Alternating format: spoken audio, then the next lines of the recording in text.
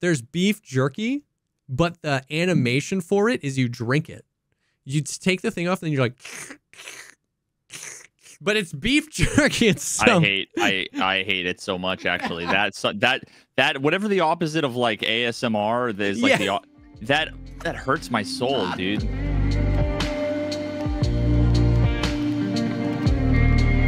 What's up, everyone? Welcome to the podcast, a show dedicated to talking about all the poggers things in life, like music, content creation, and video games. I am one of your co-hosts, JesseKazam. And I'm Veritas. I got your top V. The top V. Yeah. That's my favorite new nickname. Top V. Fuck, man. What was that? Was that from like a chatter or something? Yeah. Podcast? Yeah. We were talking about you wanting to debate and how you were going to get red pilled, and then someone was right. Top V. Fucking God almighty, dude. Oh, what's up, man? How you doing? I'm tired. Yeah. Today was interesting. I was like, so I played day one of the wipe. Okay. I wasn't going to. Yeah. Well, yeah. We'll get to that.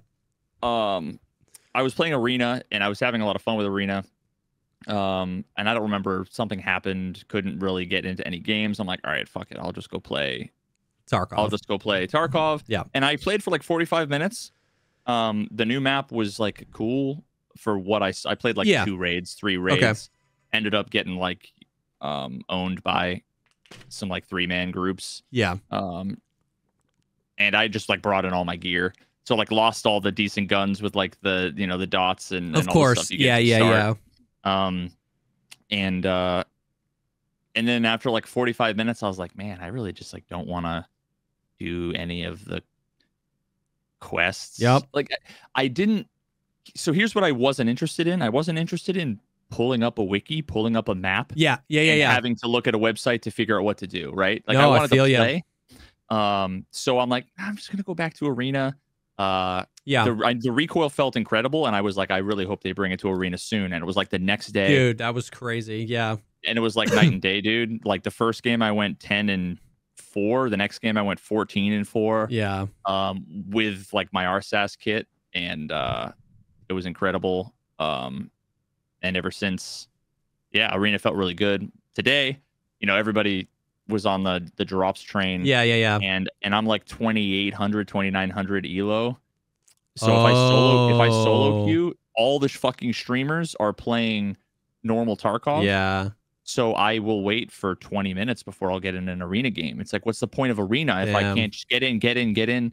But when I queue with 4 or 5 other people, the queue time is 1 second. Yep. I press queue. Because it's like, at that high, it's like 98% 5-mans. So when you have a 5-man, it's just like 5-man, boom. But when you're a solo, it's like... But that's the thing, is that like I'm queuing up with the first fucking 4 randos in my chat that I can get in. Yeah. And so some of them are 1,400 elo. Oh, interesting. So I'm facing like hodgepodges. Every other game, it's like sometimes they're D minuses and sometimes they're fucking B That's pluses. Fascinating. I think one of the guys I played against today was one of the fucking VP dudes. Oh yeah, we played against them. I might have been with you. 1 or 2 of the Verse Pro guys was on there. Yeah. But was sick of waiting. Jumped on to do into Tarkov. First thing, I'm like, all right, cool. Let's do a scav run. My scav's got a fucking pilgrim. 15-minute. Can't get into a game. Yep. Back out of the queue. Go do a raid. I had a couple of good raids. I had a really good raid on Interchange. Got a fucking 3-man. It was like waited, 1 go by, 2 go by, you know, and killed all 3 of them. By the time I lost both my legs, my stomach, my arms. Of course, I'm like, take 7 billion years to heal. Yeah. And then a 3-man player scav, like 5 minutes into Interchange, come right to me. Yeah. So I was a little bit salty about that. I feels like it was the same dudes. Could have even have been the same dudes. Yeah. It was a little tight time-wise, but that was frustrating. And then basically I've just been doing, I grab like an M9 and I go to a factory. Yeah. And like my last raid, I just clear factory with the pistol, and that's like the only fun I've been having. Yeah. Because I hate waiting. I haven't done a scav run today. Not a single. I haven't been able to. Because There's so much to get through in there. But yeah, it's it's been interesting. That the scavving thing, like we'll get to more chronological stuff in a second, but the scavving thing is so interesting. We were just talking about that a lot. People all day. And this isn't a surprise to me because this is like the 5th wipe in a row. So this is literal years of this happening. But all day people are like, dude, scav rate queues, scav rate queues, scav rate queues. They take so long. And there's 2 things that play there. One, I have a suspicion that at any given moment, more players are attempting to scav into a raid than PMC. Like, I just think early wipe, everybody, you know, scavving is the free stuff. You want the quest items. You have the most to lose. So a lot of people are scavving. And it's one of those things where the math doesn't always check out, right? If there's more people scavving and less people PMCing, you need active PMC raids in order to scav in. So, you know, you're going to wait. But you would think that would favor solo scavs. But that's the thing. Here's the second part of that. So on one hand, scav queues take a long time. That's understandable because it's early wipe. The flip side of that is, I don't know why, but it's as close to empirical evidence as possible that grouping gets you in quicker. And I don't know what the logic is behind it. Because this is like we've said, we've talked about it every wipe. This is like wipe 5 where this has happened, where if you solo queue a scav raid, you're going to be waiting 27 minutes. But if me, Valiant, and Airwing scav one, we're in 4. Yep. I don't know why. And the same thing happens with Arena as well. And again, if you think about like Arena even has matchmaking and it's the same thing. Like there's some logic where they prioritize it. There has to be. There has to be. Yeah, it's wild because especially with the player scav thing, everything, like, I can't think of a single reason you wouldn't want the opposite. It's more fun to fight solo player scavs than groups of 5 player scavs, right? It's the solo player scavs are most likely people who are playing solo. So you want to almost give them a bone because in their PMC raids, they're probably running up into PMC squads. So it's like everything goes in the favor of like, let the solos in quick. You know what I mean? As somebody who almost exclusively plays with other people, I really wouldn't mind if that switch was made. If it takes me longer to get into a raid as a 3-man and get into a scav raid than the solos. Yeah, like you would think just like spitballing a fucking queuing algorithm. If there's, let's say, 5 slots available, you would think that it's easier to find 5 individuals to plop in there than it is to find, like, once you find a 3, then you need to look for only a 2, right? As opposed to, like, I don't know. And you'd think it would just always find a group and then fill the rest with solos, right? 3, 1, 1. You know, like, just like you just find a 4-man, get 1 solo in. Find a 2-man, get 3. Like, you just think it would be easier to constantly fill with the solos because there's so many people attempting to solo. So I don't know what that logic is, but yeah, I definitely see that's frustrating. Now, to get into it. So we had the wipe. It was classic, like, they debated us on every step of it. Remember I told you, like, they were like in the weird video with the cat guy during the event, it was like the 26th, like they super alluded to something. It was like, you know, learn to see what people hear, people put in, it was like 12/26. Nothing happened on the 26th, nothing that I can remember. And so then everybody went, okay, well, if it's not the 26th, it has to be the 28th because the 28th is a Thursday. And it ended up being the 27th. So they didn't do the thing they debated us into, and they didn't do the Thursday meme. They did it right in the middle, and they did it on the 27th, which I found to be hilarious. So before we get into the patch notes, man, I just want to, like, right off the rip, be like, I'm so... Because we have to talk about it or else people are going to be so mad. And it was super brutal. The rollout of the wipe, man, was so rough. And it's so brutal because we'll talk about each of the features. In my opinion, this is one of, if not the greatest Tarkov wipes we've ever had. Mm-hmm. Objectively. This is top 2, top 3 greatest Tarkov wipes ever. And I'm seeing that sentiment from, like, Giga Chad W keyers and from, like, slow tactical realism guys. Like, everybody loves this. But it was so shrouded by, like, the problems in the beginning. And plus with this, the arena drama leading up to it, that led everybody salty. Yes, everybody was on peak, like, on the precipice of being salty and super frustrated because of how bad, which once again, like we talked about, objectively bad the launch of Arena was, right? This comes around. Now, what I'm expecting is, and it's obviously we've heard in chat, people have been, vacillating everywhere in between, like, this is inexcusable, BSG is such a joke, to like, come on, what do you expect? And I get all of the opinions within then. I will say, what I would normally expect is what we get every wipe, which is everybody gets in, and as a result of that, we get some crashes, we get some long queue times, matchmaking into a PMC raid, maybe taking 5, 6, 7, 8 minutes. That's what I expected. What I didn't expect is the same thing that happened in Arena, where you weren't even allowed, like, most of the people weren't even allowed in. Like, the patch hit, me and Seal and Velian were supposed to play. Me and Seal started downloading the patch immediately, and Velian just sat twiddling his thumbs for 2 hours looking at the launcher, and he couldn't update. And then 2 hours sounds like a long time. That turned out to be nothing compared to some of the people who are in my chat 8 hours later, 10 hours later, 12 hours later, being like, I can't download the patch. So I understand the people who are like, well, it's a Tarkov wipe. What do you expect? I get that. But what I expected was already low, and it was really brutal. The fact that people weren't allowed in, the fact that people couldn't download for forever, the fact that the launcher was having issues. If you were in the game, as long as you didn't close the game, you could play perfectly fine. Frames were good, no crashes, no everything. But the launcher, 45 minutes to play today. Yeah, the launcher just wasn't working. So, like, I do have high praise to say for a lot of these features, but I do feel like we got to start off with, like, that's rough. It just clouded the whole thing. You know what I mean? What would have just been W after W after W. It's just so hard when you, and then once again, it started rolling again, like streamer privilege, which once again, I understood because I'm playing and you're not. So it's like, I get it. That just happened with Arena, and it just muddied the waters of what would have been such a W of a day. You know what I mean? Yeah. I mean, brutal. And here's the saddest part too, is this whole, like, what do you expect, BSG, that sentiment on one side, and the other side is like, they'll iron it out. Yeah. I can't take, like, either of those things, like, either of them seriously. Yeah. They both are just, like, cringeworthy, because by the time they figure it out, they won't be making any more updates, and the game will be out, and it'll be done, and it won't matter anymore, because you know what I mean? Yeah. So it's like, we're 95% of the way through the development, and the releases are always shitty. So at this point, I'm like, they're just always going to be shitty. Like, it just makes me more, like, bitter. Yeah. It's like, well, every other fucking thing from now on is just going to be shitty, and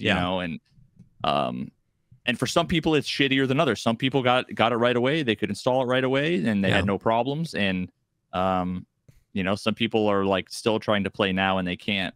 Right. Like, even today, again, I played a little bit yesterday. Today I went to play. Every time I hit play, it would just Escape from Tarkov quit working. Yeah. And I had to, like, fucking basically do a clear, fresh install of the goddamn thing to get it working. Yeah. There's so much. Yeah. So much. It was brutal. It was brutal. And like you said, both ends of the spectrum were brutal to hear. You know what I mean? The, like, oh, stream privilege, but then also the, like, oh my God, why are you mad? It's like, yeah, I don't know. It blows me away that people can't understand that that's a frustrating thing. Like, people are like, what'd you expect? Well, it's like, dude, I don't know. Like, I expected even by BSG standards for it to be buggy, and it was worse. You know what I mean? So, and then it was brutal because, like, a lot of people, you want to play together. So, like, 2 people in the squad get it and 3 people don't. And then it's just like, oh, you know what I mean? Then these guys are, and that just feels bad. You know what I mean? So, especially since I feel like, no, I don't know anything about the technical thing here, and I definitely don't want to sound ignorant or uneducated. Even, I mean, I know I am, so I guess I should sound that way. But it's just crazy because, like, I feel like they have a decent handle on a rough estimate of how many people are going to play the game. You know what I mean? And so, like, they've just done so many wipes. I don't know. Well, one other thing about this is that, like, I don't know that the number of people is relevant. Yeah, that's true. I don't think it. I think it was, like, just something happened. Every one of these issues that everybody's talking about, 98% of the fucking comments are the servers are on fire, and it drives me nuts because most of the issues that we experience have nothing to do with the server load. Everything, if you got in, the game was fine. Like didn't feel like the servers were desync. It didn't feel like it was taking long time to match. You know, it was just something with the authenticator or the login. The website was down, and a lot of people experienced this. If they had to reset their password, they needed to wait for an email, but the website was down, so they couldn't get an email to reset their password to log into the launcher, which was buggy, to see if they could download it, which some people couldn't. And it was like at every step. So like with Arena, they had an issue where if there was a new version of the game available, remember this? You had to leave. If you left the game and you went and hit check for updates, nothing would happen. But if you closed it, opened it up, it would find the update. Yeah. And people were trying to queue up where one of the 5 of them had the new version, the other 4 didn't. One person would get the error. They'd all have to leave. All of that bullshit. All of that went on. Yeah. But people sat in matching, or they sat with all kinds of, you know, like leaving, trying to leave. And their explanation for everything was, BSG servers are on fire. Why don't they just get more servers with the blah, blah, blah? There's so many people playing, or either there's so many people playing, servers are on fire, or there's nobody playing and the game's dead. Yeah. And it's like with Arena, that was one thing on a different day than Arena on another day than Tarkov was yesterday versus Tarkov today. And yeah, I agree. God, it's just like, so, if I have to hear servers on fire one more time. So yeah, it was brutal. I think like if you're one of those like, just if you're just cringing every time someone's frustrated, understand it's a genuinely frustrating thing. But if you take it too far, like once again, it was to ban a bunch of people because they come in and they express this frustration in a way that's weird and toxic and gross and cringe and pointing it towards streamers or weirdly personal on BSG. It's like, okay, you're also weird. Just be frustrated. It was like, it was rough. It was a really rough wipe launch. Now, that being said, that is where, I don't know, most of the negativity stops from me. We'll go through the patch notes and talk through some things. But dude, the TLDR is, we're 3 days in. I've played 10 to 15 hours all 3 days. And I love this wipe so much. I'm interested because I am going to talk about some stuff like I reflect. I don't know if reflect or I share that sentiment though. I want to talk about that later of like, oh yes, I don't want to do these quests. You know what I mean? Like even though I'm having so much fun, but let's go through the patch notes and talk through some of the stuff. Ground Zero, the map. You said you got to play it a little bit. I did like 3 raids in it, and like literally I would spawn and I never left like a 30-meter circle. Yeah. It was like spawn in, see somebody, kill them, go to loot them, die. You know, get my bearings a little bit, you know, hear some footsteps, go to engage, get shot, rinse and repeat like 3 times. I have no idea where to go. I didn't pull up the wiki, didn't pull up a map. I never even got that far. So it, I don't know, seems cool. It's honestly, it seems like if you had told me that was the Streets expansion, I would have just assumed that was it. And that kind of is what it is, right? Because it's located in Streets of Tarkov. Like that's where that is. They just wanted to carve that out as the... So it wasn't engineered strictly to be the tutorial zone, the noob map. A lot of people are calling it that. I mean, it is because you can, you know, you have to be level 20 or below. It's also supposed, like, that's where we're all going to start. In 1.0, everyone starts on ground zero and you have to accomplish tasks and you unlock the next map. And like they've said that before, that you have to quest through the maps. Then when you unlock them all, you can keep questing and doing stuff, and then you can eventually escape Tarkov. So it's also the starting map. So it's not exclusively. Now, I think that, you know, surprise to no one, their map design is great. It's immersive. It's really cool. There's some touches. There's some really cool touches because in the patch notes here, it says that this is where the original conflict began. Did you notice all over the place? You know how like all over Tarkov, there's like the dead scavs and you can loot them? Did you notice all over the place it's dead PMCs? I never saw one. All over, like puffy jacket, like all of the, and there's like 8 different outfits of the clothing you can get as a USEC. And you can loot them. And like the first one I looted had a 60-round M4 mag on it. So I don't think it's that common to find that stuff, but I think it's skewed a little bit more towards like military loot on them. That's so neat. Like little touches like that are cool. Surprise to no one, their map design is amazing. Their environmental team is cool. It's a pretty small map, which is what we expected. Also, I doubt you saw these either. All over the map are maps. You know, you walk up into a shopping mall and there's a kiosk thing and it says you are here. They're all over Ground Zero. And it literally was with a little dot. Yes. It's That's cool. Sick. And so I checked my extract and one of the extracts was like Nagatani Plaza. Nagatani interchange, dude. Yes. It even makes sense. Yeah.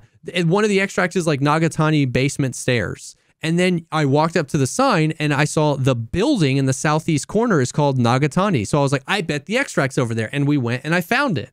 And so I was like, okay, this is sick. Like, this is cool. This feels friendlier to new players. You know what I mean?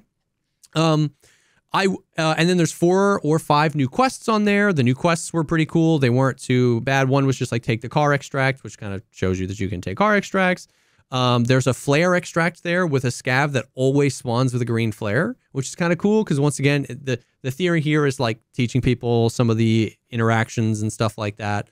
That's cool. Wait, the scav spawns with a green? There's a dead scav that spawns with a green. A dead scav. Yeah. I'm like, I've been away for a while. And do I walk up and engage in like a dialogue tree with a scav? Like handshake with him. Yeah, dude. So it's cool. I will say, it has some things I would change if we're aiming at this being like a more beginner friendly map. There is a spawn where you can spawn in, and if you take 3 steps forward, you hit a mine. Literally 3 steps, which I think is brutal. I watched a little bit of the little fucking Nikita's podcast. Oh, today, yeah. I clicked into the VOD afterwards, and literally I started playing, and all Nikita says was, "God help us." It was the first thing, and I'm like, well. True. But he was talking about the map and he was saying they added those mines without telling him. And when he heard, he was like, oh fuck, like that's not good. He's like, that's not very new player friendly. And I'm assuming he's probably like, but that's Tarkov. Oh yeah, I'm sure committed to the bit. That's crazy. Yeah. But the big one is there's a in the bank. There's an open door and like a safe in one of the teller things. And you know how there's 2 types of landmines in Tarkov? There's the landmines that you can hit and they break your leg. And then there's the claymores on streets that instant kill you. I've only experienced the claymores on Lighthouse. I thought they were on... Correct. They added them on Lighthouse first. Then they added them on streets outside of Lexos. And, those were and there's a random room in the bank in Ground Zero, and it's an open door, and there's a safe in it, and you walk up to it, and there's a claymore in it, and it just kills you. An instant kill. Instant kill. Yeah, that's. I was like, fucking stupid. I was like, that's so dumb, dude. It's like hilarious. Like, do that for an event for one day, and then also if you die to that, there should be a flag that's like you get your gear back. Yeah, dude, or something like that. Like if it's just, gonna be a meme, then it would be fucking funny. Otherwise, it's just brain dead. I was like, dude, that's lame. Anyways, other than that, I mean, I think the map is cool. The only thing, so the 2 things, one thing I would change, and I think there's too many spawns. I think there's too many PMCs on the map. Like the experience you had is the experience I had. It's the experience everybody's had. I've had a lot of people be like, dude, Ground Zero is not factory. Ground Zero is factory plus. Ground Zero is factory plus outside. It's a super small map, and I think there's 12 people that can spawn max. It's too many. It sounded like he was considering reducing the number of spawns. Yeah, I spawned in and literally just rounded a corner, and there was a PMC right there, and I killed him. So, yeah, I think... I mean, I think it's funny because you and me have talked about how in general across all the maps, you know, Tarkov might feel better if there were 10 to 15 less PMCs, but especially on the map that's about maybe like introducing you to the Tarkov experience, not getting the factory forklift experience every raid, which seems like every spawn on Ground Zero is the factory forklift experience, would probably be a good thing. I think there's a max of 12. I think 6 to 8. It should be 6. I think 6 to 8 would be much, much better. Now, and he's also changing it. I think, I don't know if it's in yet, where there'll be 2 queues. Yes, that was the thing. So on the patch notes, it said level 1 to 20, and then over 20 you can't get in. But apparently on the podcast today, yeah, he said they're going to reduce that to 15 and then create a separate queue. So you can go to Ground Zero all the time, but if you're 16 or above, you just queue in with everybody else, which I think is cool because the map is cool. And genuinely above 16, I think that map will end up being like Factory Plus. It'll just be an outside map to like spawn in and get into super aggressive PvP right off the rip, which would be kind of fun. So, so Ground Zero is cool. Oh, and the other thing about Ground Zero is everyone's like, it's not a beginner map. And I was like, well, the thing you have to realize is no one in Tarkov for the first 2 days was level 20 or above. So it's like, people, I had a lot of people be like, dude, I keep running into Chads on Ground Zero. It's like, I get it. I'm not saying stop playing. I'm just saying like in a week, it'll be much more noob friendly, right? Because but you know, everyone, Landmark, Pestily, Rengar, me, everyone's on Ground Zero because it's the new map. It's not very new friendly at first, but if you come in 2 months into a wipe, that's going to be a great place to go. You know what I mean? Assuming now that, I mean, this is probably true, but it might not be true to a meaningful degree that's the case. So like, think about this. The whole idea where it's like, if there's a limited number of items available to put on the flea market. Yeah. Then that should control the price and blah, blah, blah. But if you think about that, you always have like an infinite supply. There's effectively an infinite number of like most items. There's just, you know, so many. I feel like the same kind of principle applies where there probably will always be veteran players starting at any given time between level 1 to 15 throughout the course of the next year, you know, or 3 months or whatever, playing this wipe. That there will always be a couple of veterans in there that will always dominate every lobby. So I'm not sure. I understand. It could be the case that it's I understand what you're saying. I don't think the pendulum will ever swing to 0. Like the ratio of Timmy to veteran will ever swing to 0 veterans, all Timmys. But I would, because someone said in chat too, will streamers reset their account? I bet if you add up every veteran that comes in late wipe and every streamer that resets their account, you smash them together, and the percentage of people that are playing at that given moment, that'll be like 10%. Whereas I would say day 1, 2, 3 of the wipe, the percentage of people that have played before that are excited to hop back in versus new players, it's like 70-30. So, so my guess is you're absolutely right. There will always be people that had reset your account. You'll always be veterans that were like, yo, you know what? I'm going to check out Tarkov now. But I just think that ratio will swing so far. I'm not saying it'll feel perfect. I'm saying it'll feel better than it does on day 2 of the wipe. Maybe we'll see. And I'll never know because I won't be playing. No, you will, because your chat will be full for the next 3 months of people saying, man, why are there just always squads of Giga Chads on this map? It's supposed to be for noobs. Yeah. Prepare yourselves 3 months from now. Yeah, I guess we'll see. I hope I'm wrong. I have the vibe that I think there's enough people that are going to be low level for the entire wipe. Yeah. There's enough people starting. Yeah. But the other thing, there'll always be people getting shit on by the perception of more skilled, higher geared people. That's true. Here's the thing though. Even if that's true, it's still a better universe because you won't be able to get dumpstered on by a dude with a slick and an Alton. Does that make sense? So, well, yeah, you'll be much less likely. But that's what I'm saying. As in 3 months in, we're going to talk about the same sentiment here. I don't know if there's a word for it, but with the recoil later on. I say the pendulum of veterans to Timmys swings way towards more Timmys 3 months into the wipe. But even if somebody were to argue with me, I don't think it's going to swing as far as you think. And I say, you're right. It's still a better universe for a new player because they can't run into a level 50.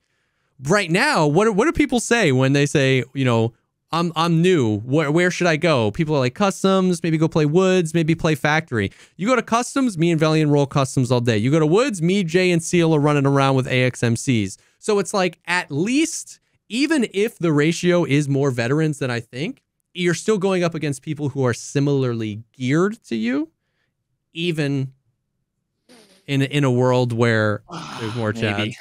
But you have to concede that it's better. I'm not saying all the way. Yes, absolutely. Okay. But what you have to recognize is it's a binary. The dude who goes in with a Makarov and nothing else everybody playing the game has more gear than him. For sure. And if they confidently run voice line and kill him, no matter what, they could have level 3 armor. For sure. It was a Giga Chad that shat on them. I agree. So that's what I'm saying. I'm talking about the perception. Yes, I was just going to say that. You're talking about the perception. I'm talking about the reality. And I agree with what you're saying, that the perception of those new players will still be, I got absolutely dumpstered. But I'm saying the perception is the experience. For so sure. whether they get shit on by someone level 50 who's level 6 out of their mind, or someone who's level 12 who's level 3 out of their mind, the experience is not going to be different for them, which is the whole point of this whole thing, right? All we care about is that new players have a better experience. Yeah. So if I'm right, which I hope I'm not. Yeah, I see what you're saying. Then the whole we've solved things for beginners, right? Or might not come to fruition. I hope I'm wrong, for sure. Like I said. I still think that there's part of the experiences, like if you log on and 3 of your 10 raids you get dumpstered on by Chads, the perception, whether that was the reality or not, or when you hop on and 10 out of your 10 raids you get dumpstered on by Chads, even if you get off and you're like, man, I'm still getting dumpstered on by Chads, I still think that that was a net positive. Like what I'm saying, and I'm going to say the same thing with the recoil, is that it ends up being a net positive. It's in no way worse. It might be better. No one's going to be able to do the math on if it's better, but we still live in a universe where it might be better and it can't be worse. And so in my opinion, that's a net positive. Yeah. You know what I mean? So on average, you're going to be more likely to have a better experience. Yeah. But everybody always has a bad experience in Tarkov. Correct. That's a great way to put it. That's a great way to put it. You're statistically more likely to have a better experience, but it doesn't matter because in Tarkov, you always have a bad experience.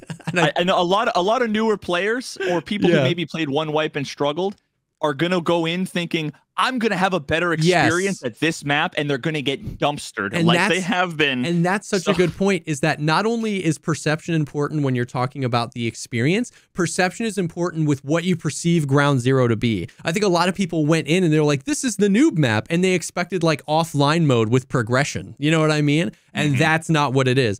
I would be down with like you able to play offline on Ground Zero and get to level 5. Literally, that's the true like new player experience. Yeah. And then from level 5 to 15, you can play Ground Zero online, and then 16 and up, you play Ground Zero in the other queue. I genuinely think that would be better. And I think the perception of a lot of people is almost that that's what it was going to be, and it's not. It's 12 people in a tiny map, and it's Rengar and Landmark coming after you. You know what I mean? So, anyways, they added the new boss, Kollontai. I haven't seen him yet. He's what? Kollontai. Kollontai. I don't know how to pronounce it, but it's Kollontai. He works with Kaban. They're homies. He's dressed up in, he's got police stuff on. He's got like armor all over. I haven't seen him yet. He's in the new mall area on Streets, which I don't think you spent too much time on the expansion of Streets. You played the wipe Streets came in, but you didn't play much. I never played. Yeah, after. Last wipe. Yeah, the August to December wipe. Okay, so in the new area of Streets that you haven't seen, there's a mall that looks way better than Interchange, and that's where Kollontai is. The only thing I know about him is that his melee weapon is a rubber police baton, and it's lootable, and you can whack people with it, and I love it. Floppy? No, it's like hard. Okay, the other things, dude, the other boss related thing, Kaban has new guards. I haven't fought Kaban yet either. Boss Kaban is joined by his closest associates, Basmach and Gus. Since the time of Kaban's involvement with the business, they have served as his loyal associates, solving many delicate issues for him.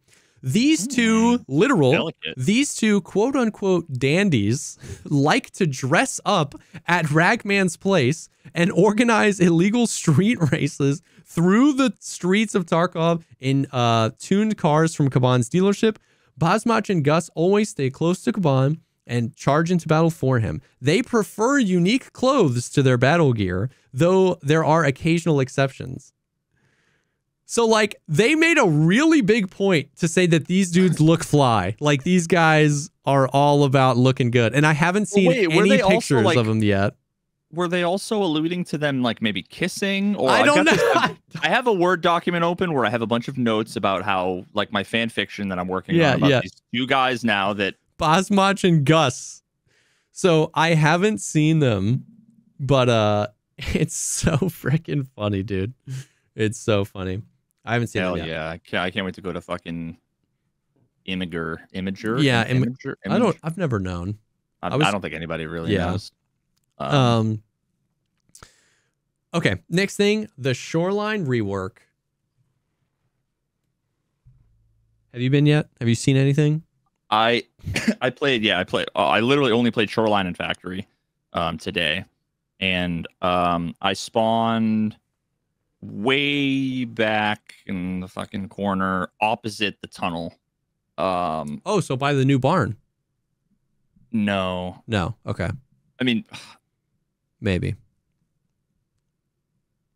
Yeah, I don't know. Like kind of over by the landmine sort of area. Okay. Yeah. So I like literally cross the street and just like run towards like the radar tower area. Yep. Okay. So I saw that there's like a little like lake there. Yeah. I saw the snow, which we'll get to. And I went to the resort. I died in one of them. The fucking really cool thing was being able to get up to the second floor for that truck with a ladder on the back. The fire truck, dude. Insane. It was just so cool to be able to get up there. Such a great additional entrance and exit to the east and wing. The lighting, I don't know, they just like turned on like fucking ray tracing or something, because I was walking downstairs with like the light and I'm like, the lighting looks great.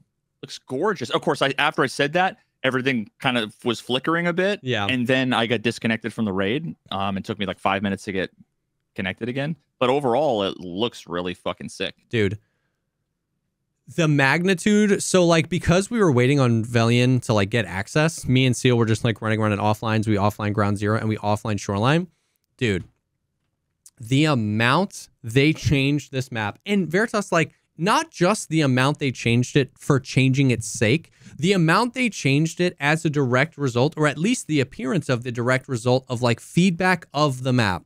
Like everybody hates on Shoreline and everyone's like, it's just open plains and then like weird POIs, right? Like the weather station was a great one. If the goons were up on weather station, good luck. They can see for 800 meters and there's no good way to get up to the weather station, right? They just beam you. So like the weather station is a great example. You can now get up to the weather station from basically any angle. There is tons of hard cover. That entire field that you spawned near, it was the topography is completely redone. There's more hard cover. There's more trees. There's the lake. There's more way to break line of sight of people. You know the hill everybody likes to sit up on that overlooks the gas station and snipe like pier?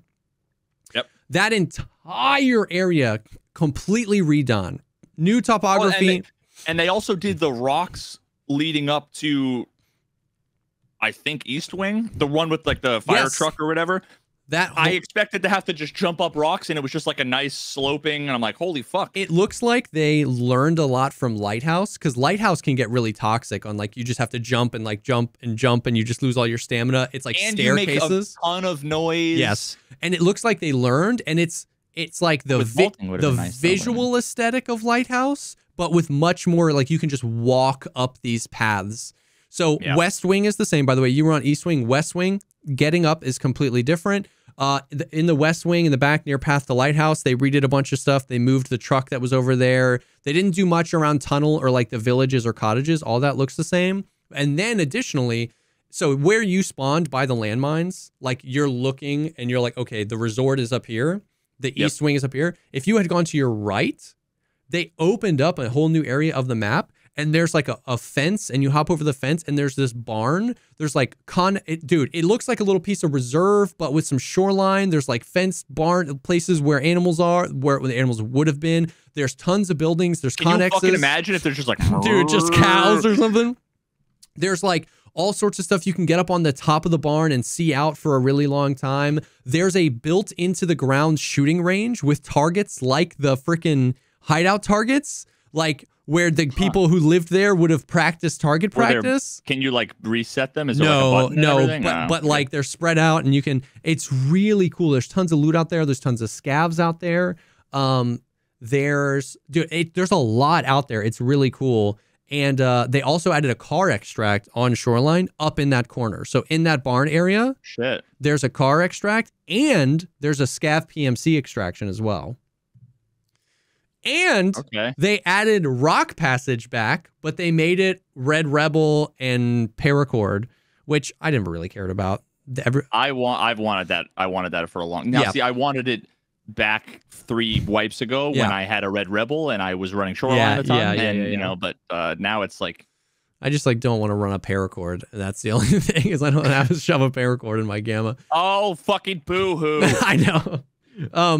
But yeah, so they added the Red Rebel extract back. They added a scav co-op extract. They added a car extract. They retouched all the POIs. They retouched the resort. The lighting in the resort is much better. You can shoot the construction lights in the resort. NVG's the resort. It's going to be a game changer. It was the only map in the game where you couldn't shoot the construction lights, and they would just make using NVG's in the resort just aids because you couldn't see anything. And then you turn them off, and the lights are only pointed one direction.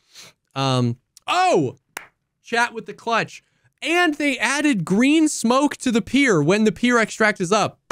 I saw that. Dude, they like fixed Shoreline. It's so sick. I wonder if the light's still there because there used to be a spotlight. There used to be a spotlight that has. And I think that I don't know if they just like couldn't figure out how to fix that bug. Yeah, and they're just like, fuck it, just put up flares. Like we've got that working. Yeah. So, oh my god, it's so sick. Now here's the deal though with the Shoreline changes.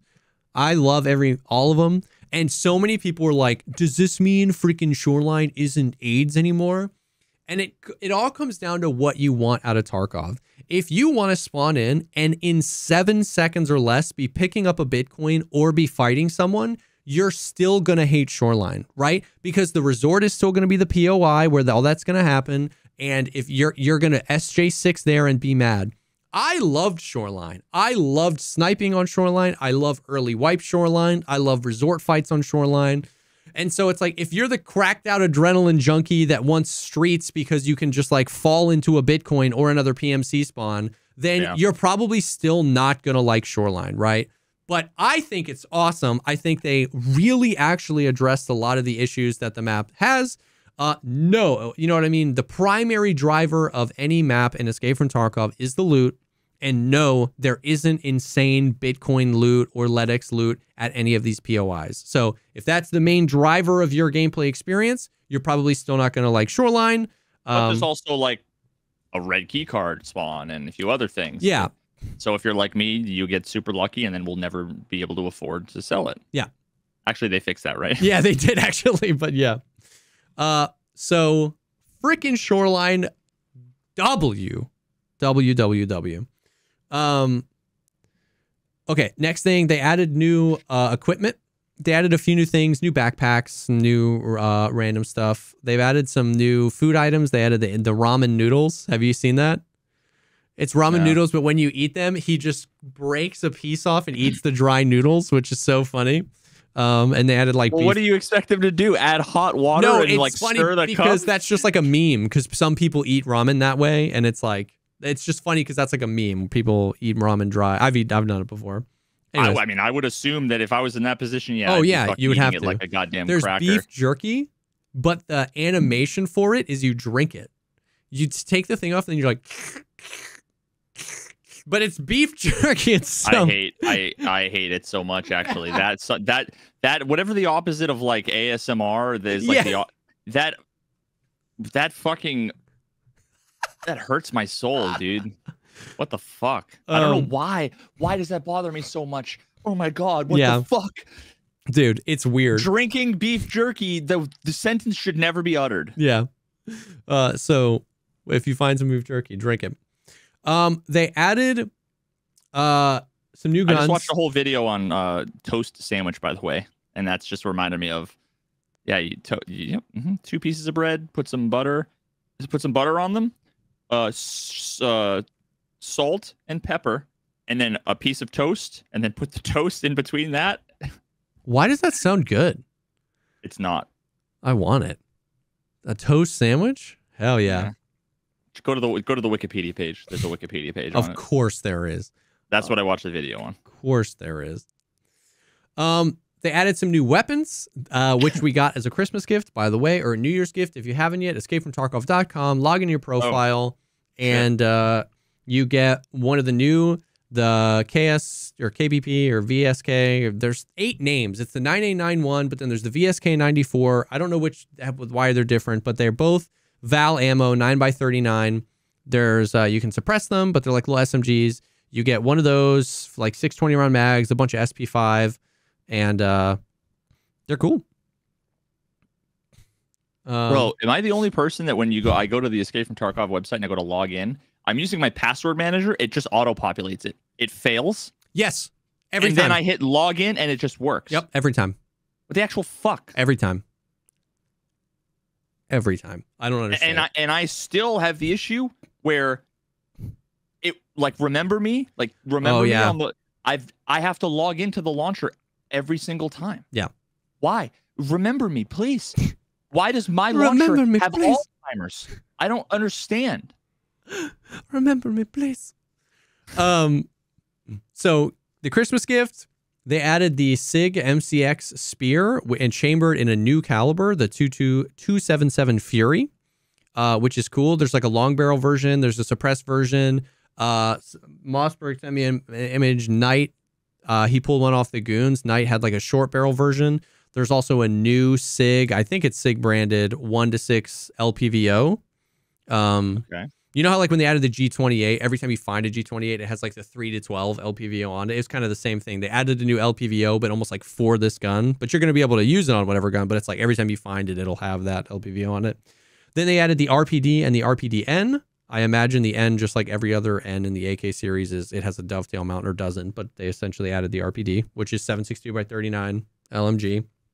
And then they updated the models and animations and like how customizable and how many parts are on SKSs. Like all the SKSs are just like updated. They look good. I don't use SKSs much, but so new guns, cool. We have so many guns, right? Like I'm not going to use the RPD probably, and the spear looks sick. Is that like one of the CQB like end kits in Arena? I saw a clip with the RPD. No, there's not an Arena yet. Was it? I don't remember who it was. Somebody had the PKP. Yes, Ratatouille is the name of the kit. Yeah. And it was like terrible. It looks like it's terrible. Awful. Yeah, it's crazy with new recoil. By the way, it's like really good, but it was awful on old recoil. So cool. Boom. W, I guess. New guns are cool. The 6 beer looks sick. New caliber. Okay. They added the achievement system, which there isn't really anything like. The achievement system is cool. I'm glad it's in the game. There really isn't any new features to it that we didn't kicking the balls that we didn't see. Welcome to Tarkov, dude. When I like you, me and Seal's literal first raid of the entire wipe. We were waiting on Valiant. Valiant was like, go in. We go in. We see a PMC. We're shooting at him, and we hear tink tink. Dude throws a nade. It lands in between us. We both die to the nade and get the Welcome to Tarkov achievement. I was like, damn, dude, brutal.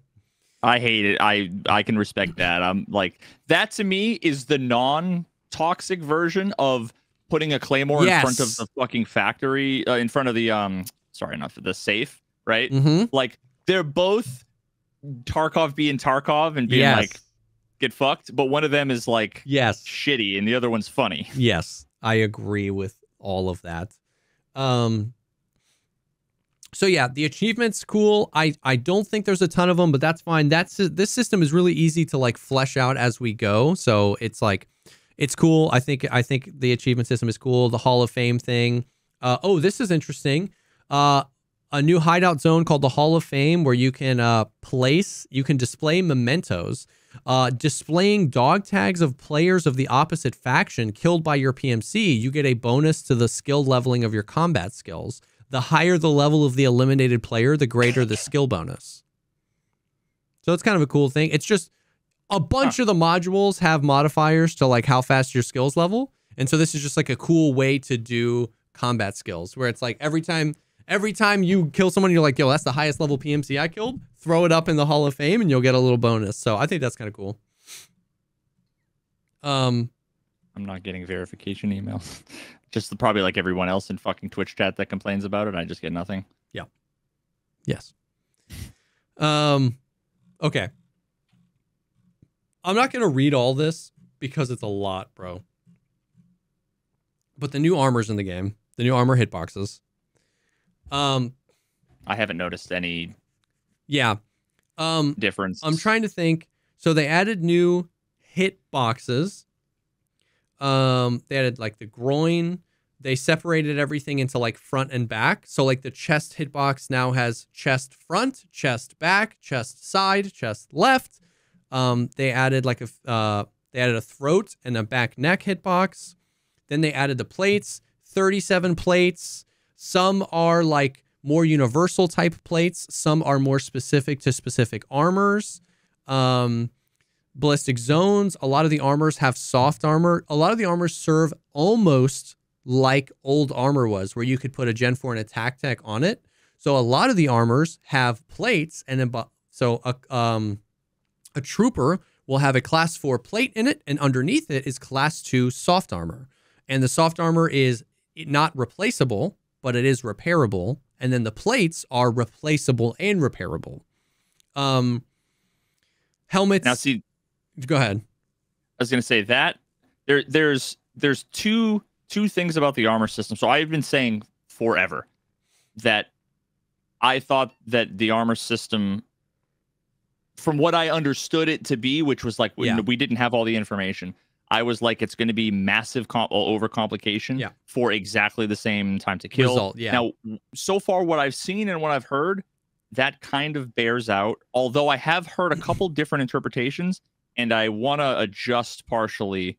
There are a few cases where I feel like this new system shines. Yeah.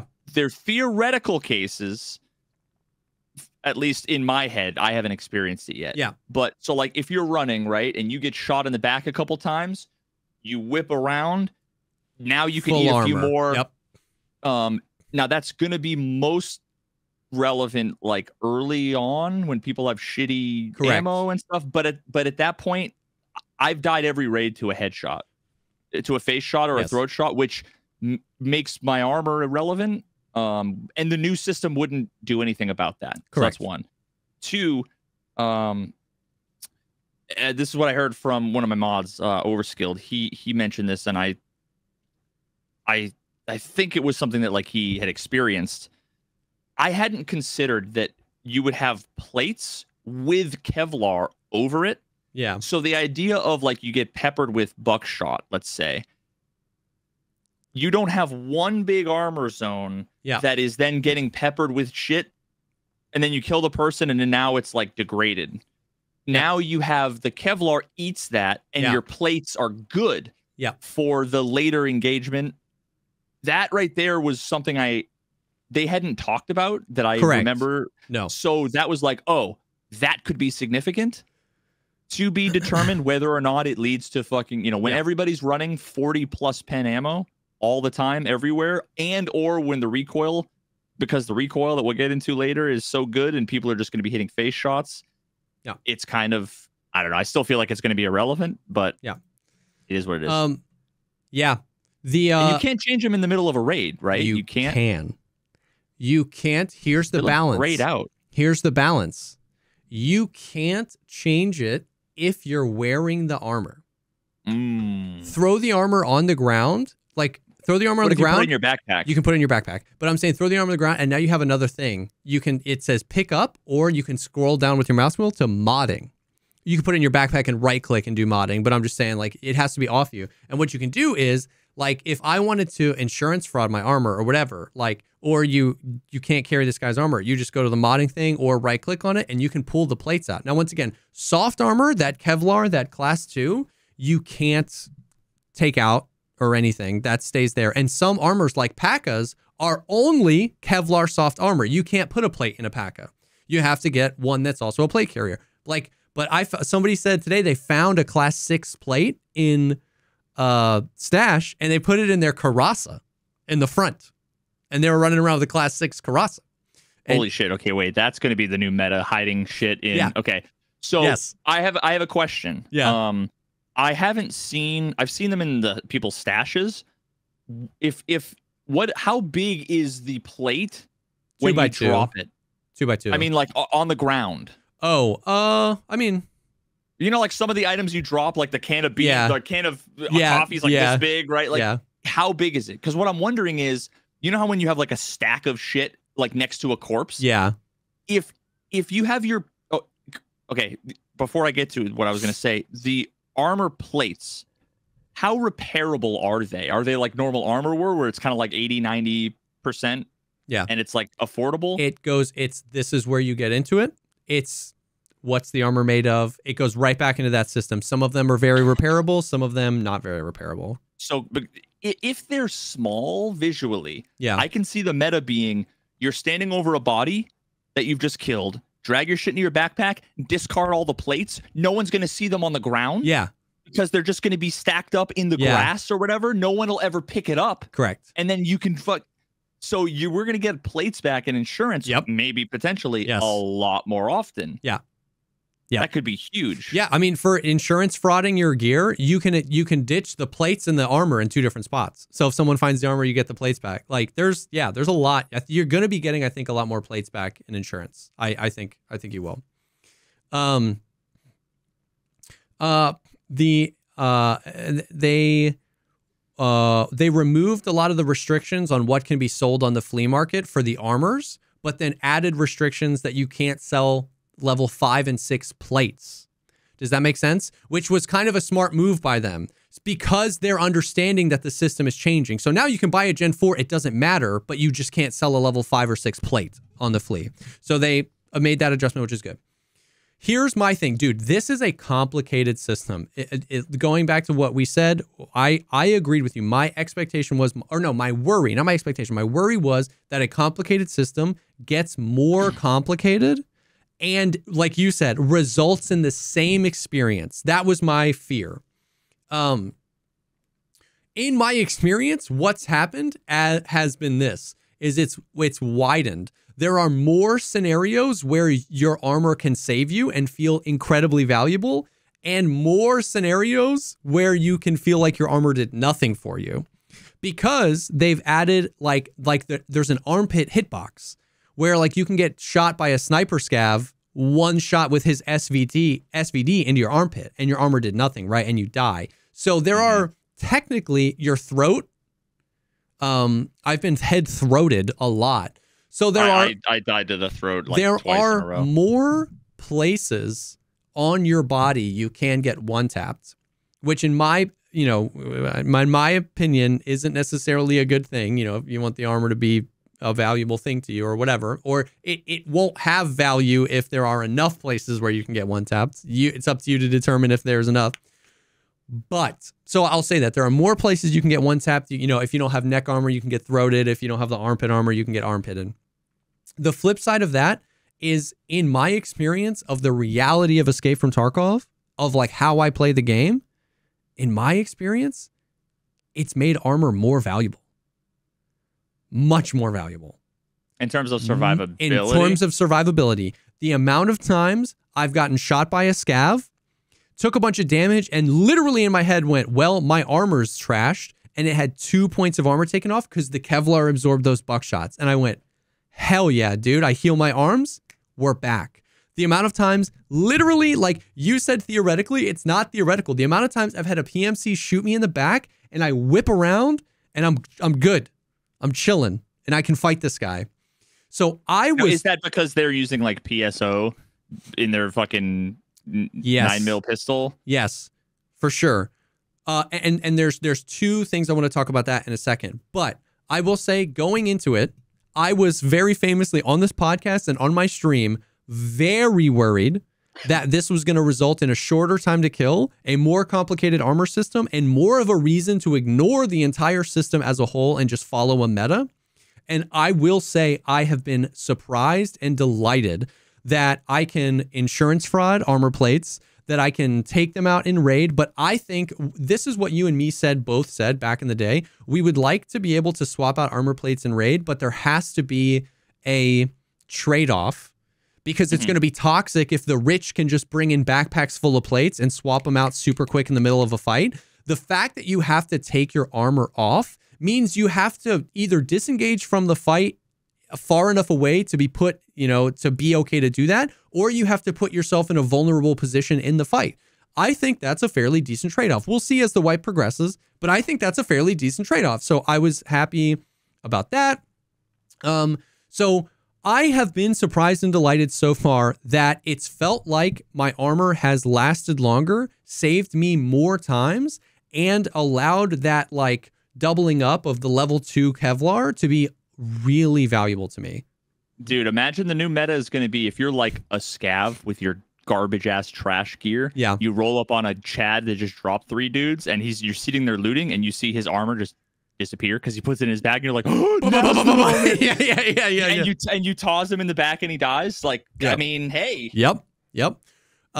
Another thing, Airwing did a bunch of testing on it. It seems as though if you get shot in the plate, not the Kevlar, but in the plate, and the ammo doesn't penetrate the plate, you don't take blunt damage. But if you get shot in the Kevlar and it doesn't penetrate the Kevlar, you do take a little bit of blunt damage. So like if you get shot in like the most armored places of you and it doesn't pen, so it looks like a slight nerf to blunt damage as well, which is something that I've wanted for a long time. Now the real question is, what about aim punch and vision blur? Yeah, those are still as toxic as hell. Even in so there's no difference? Or no perceivable difference. I engage in so much less combat early wipe that honestly, I can't tell you with 100% certainty. But I haven't. I think most of the time they're arm shots that are doing that. So it's irrelevant about the plate stuff. I forgot. Oh. No, I guess not irrelevant, but like, dude, it's hard to tell whether or not, I forgot about this, bro. In the patch notes, forearm hitbox zones have been reduced in diameter. They literally are attempting to nerf that. Like they like shrank the forearm hitbox a little bit. Once again, I haven't gotten to enough combat to be like, oh, sweet, it's not happening anymore. What was it before? Was it like 3 times the size of his fucking arm, dude? But the fact that they even said that means that they are recognizing that it's toxic to shoot somebody in the arms. You know what I mean? When they're, have their gun up. So that was cool that they did that. But yeah, so I'm not sure if aim punch and vision blur are affected. It hasn't perceivably been affected in my opinion, but you know what they should have done? They should have just made it like a 99% fucking penetration chance on arms. And then I don't care how big the hitbox is. Yeah. Because then hitting someone in the arms is a bonus. Because you're hitting them twice. Yeah. It's arm chest, not just chest. Yeah. But not just arm. Yep. So that's interesting. Now the other thing we have to talk about, it's not in the patch notes. This is very divisive, okay? So just friggin' don't look at chat. You asked the question, do you feel like the armor is helping you perceiving to help you because the dude is shooting bad ammo? And I was like, yeah, for sure, right? Because like, that scales a little bit. I've got class 3 plates. They're shooting bad ammo. If I have class 5 plates, they can be shooting better ammo. Has anyone told you about what they've done to the ammo and the ammo availability? Okay. I know a lot of things, like all the ammo I'm using now I've never seen before. Yes. And that's pull because out my fucking app to look at the goddamn numbers that I wish they put. Is because Veritas, okay, so dude, this is the Kraken is about to be released. I am not saying this is going to be a good change, okay? Let it be known. Let it be known. I'm not saying that I 100% think this is going to be a good change. What I am saying is I am excited to test this, okay? And to see where it goes. They have completely decimated the ammo economy. You can't buy 5.5A1 at any level trader anymore. 5.6A1, which was on Peacekeeper level 2 last wipe, is Peacekeeper 4. It's the last good ammo you can get. 5.6A1. Okay? BP is gone. PS, level 4 Prapper. 7.62? 7.62 PS! Level 4 Prapper. Okay? I thought it was level 2. Not anymore. No, I mean, like, I was asking about that. Maybe it's level 3, but it's not level 2. I'm level 2. Huh. Yeah. So I don't know. Like, I mean, PS is a fucking good round. It's a good round. 30-something pens like it's a good round. That'll pen class 4. It's a good round. Now here's the thing. Oh, proper 3. Okay, proper 3. Sorry, not proper 4. But anyways, the point I'm trying to make is, it used to be like, this is another step. It used to be you could buy 995 from traders and M61 from traders, right? And then like and BP, and they took those off. They went another step, and now you can't buy 55A1 from traders. You can't buy a lot of, and I don't know how it scales with everything like M80. I don't know where M80 is, right? Like, I haven't been able to keep up because I've been trying to play the game. But I'm very interested to see. Oh, and then you know what else? They didn't just remove things. Now, I'm trying to give them credit here. They didn't just remove things from the traders. Velian found a 120 round box of 55A1. So they're putting it in. So they did exactly what we've been asking them to do for years, dude. It's not just like 8 rounds in a stash, right? There are like boxes of good ammo in the game. Now, here's the thing. I've been having conversations with this where people are like freaking out. Here's the real question. This change is a big fat L if there's just some random reach level 52 and then unlock this quest where you shoot 100 scavs in the face and you unlock 55A1. They keep doing this. I think 2 or 3 separate times now, they've taken BP off the traders and then they just put it behind a super high level quest. In my opinion, that's an L. I know all the Chads are going to come at me because they're going to be like, well, we play a lot. We should be rewarded for playing a lot. And my opinion of that is your reward for playing a lot is that you have more BP that you've found. Yeah. Because you're playing the game. If you take all the good ammos off and then just put them at high level quests, you have not changed the access of those ammos to the Chads. You've only changed it for the new players and the people that play more casually. And in my opinion, that kind of sucks, right? Yeah, and there's also a result here that, depending on the availability, because this is something you have to get right, here's a world that we can live in. You get a situation where part of the armor hit zones and the recoil, part of like the W in that equation is low level people have a chance again. Yes. To be able to take like all of my old school videos where I'm like one tapping dudes with like, you know, kivers because there was no like face hitbox. Yeah. You know, or I think I mixed up part of that. But no, basically, yeah, I get like, you. I would go on scav runs and I would just be killing the fucking fast MT fort dudes with scav garbage. Yeah. Okay, so but you can flip that on its side. Yeah. On its head? I don't know. I'm like high right now. Imagine a world where the Chads have gotten to the point where they can have level 3, probably level 4 or 5 and up armor on every inch of their body. Yeah. New players have access to, they either have to find the stuff and extract with it, which they're not going to. They're anything like me. They're going to die every fucking raid, and they're not going to be able to come out with massive boxes full of ammo. Yeah. And they won't be able to buy something like PS, which in my opinion was like kind of an equalizer. Yeah. And instead, they're going to just be, they're not going to be hitting the neck shots or the armpit shots because the other guys will have the guns that are modded for ergo with a fucking LPVO, and they're going to see them and they're going to go, well, pat, one tap. Yeah. Or full auto without the recoil, and they're going to spray down the Timmies, and the Timmies are just going to get melted. So there's a world in which I agree. Now there's a gate where you can't compete anymore. I agree. Which is why I said at the beginning of this, I'm not saying this is a good change. All I'm saying is that we've said many times that we feel like giving players infinite and unlimited access to the best ammo kind of just makes armor useless, right? Now, I'm not like, I don't even think you're being devil's advocate. I agree. If they take the ammo away, we have to consider there's a world where, okay, well, the gate isn't now that the Chads have ammo that you don't have. The gate is if the Chads have armor that you can't pen, right? Like, so I get that there's value there. But what I'm just saying is that, like, man, They've infinite and unlimited access. They do the trader. Oh my God, you can only buy 90 rounds. But if you play all the time, you're just camping the traders every time. And then you have you can only buy 90 rounds of 5.5A1. I never had less than 2,000 rounds, right? And I use M4s all the time because I just play enough. So that wasn't a valuable gate, in my opinion, right? Because it still just made it so everybody. So the seeing how this plays out definitely is determined by, do they end up just giving this ammo back to the Chads? And if so, that's going to make me very sad, right?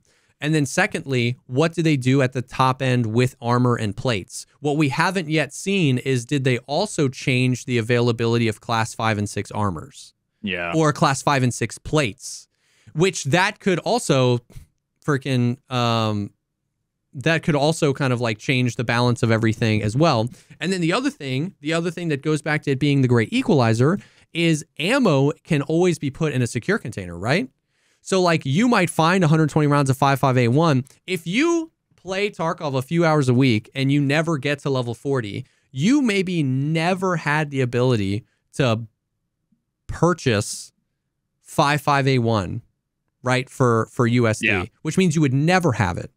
By them removing it from the traders and putting it in the raid, now you might find it. If you find it, you can put it in your secure container. And if you put it in your secure container, you can bring it in your ADAR with 10 round mags. And that could be the great equalizer, where now you can go through any helmet. And does that make sense? So absolutely. It really depends on it really depends. Availability, accessibility, and armor. And from a practical standpoint, how likely is it that, given the availability of ammo, that you will have that ammo loaded into a gun that you can accurately shoot at a PMC who is geared? Yeah. There's a world in which this completely equalizes everything. Yeah. We were right all along, and fucking it's amazing. There's a world in which nothing changes. It's just a different flavor of the same thing. Correct. And see, the things that we've talked about, in our preemptive defense, the things we've talked about have been so high level and generalized that they can do what we said and have it still be fucking bad.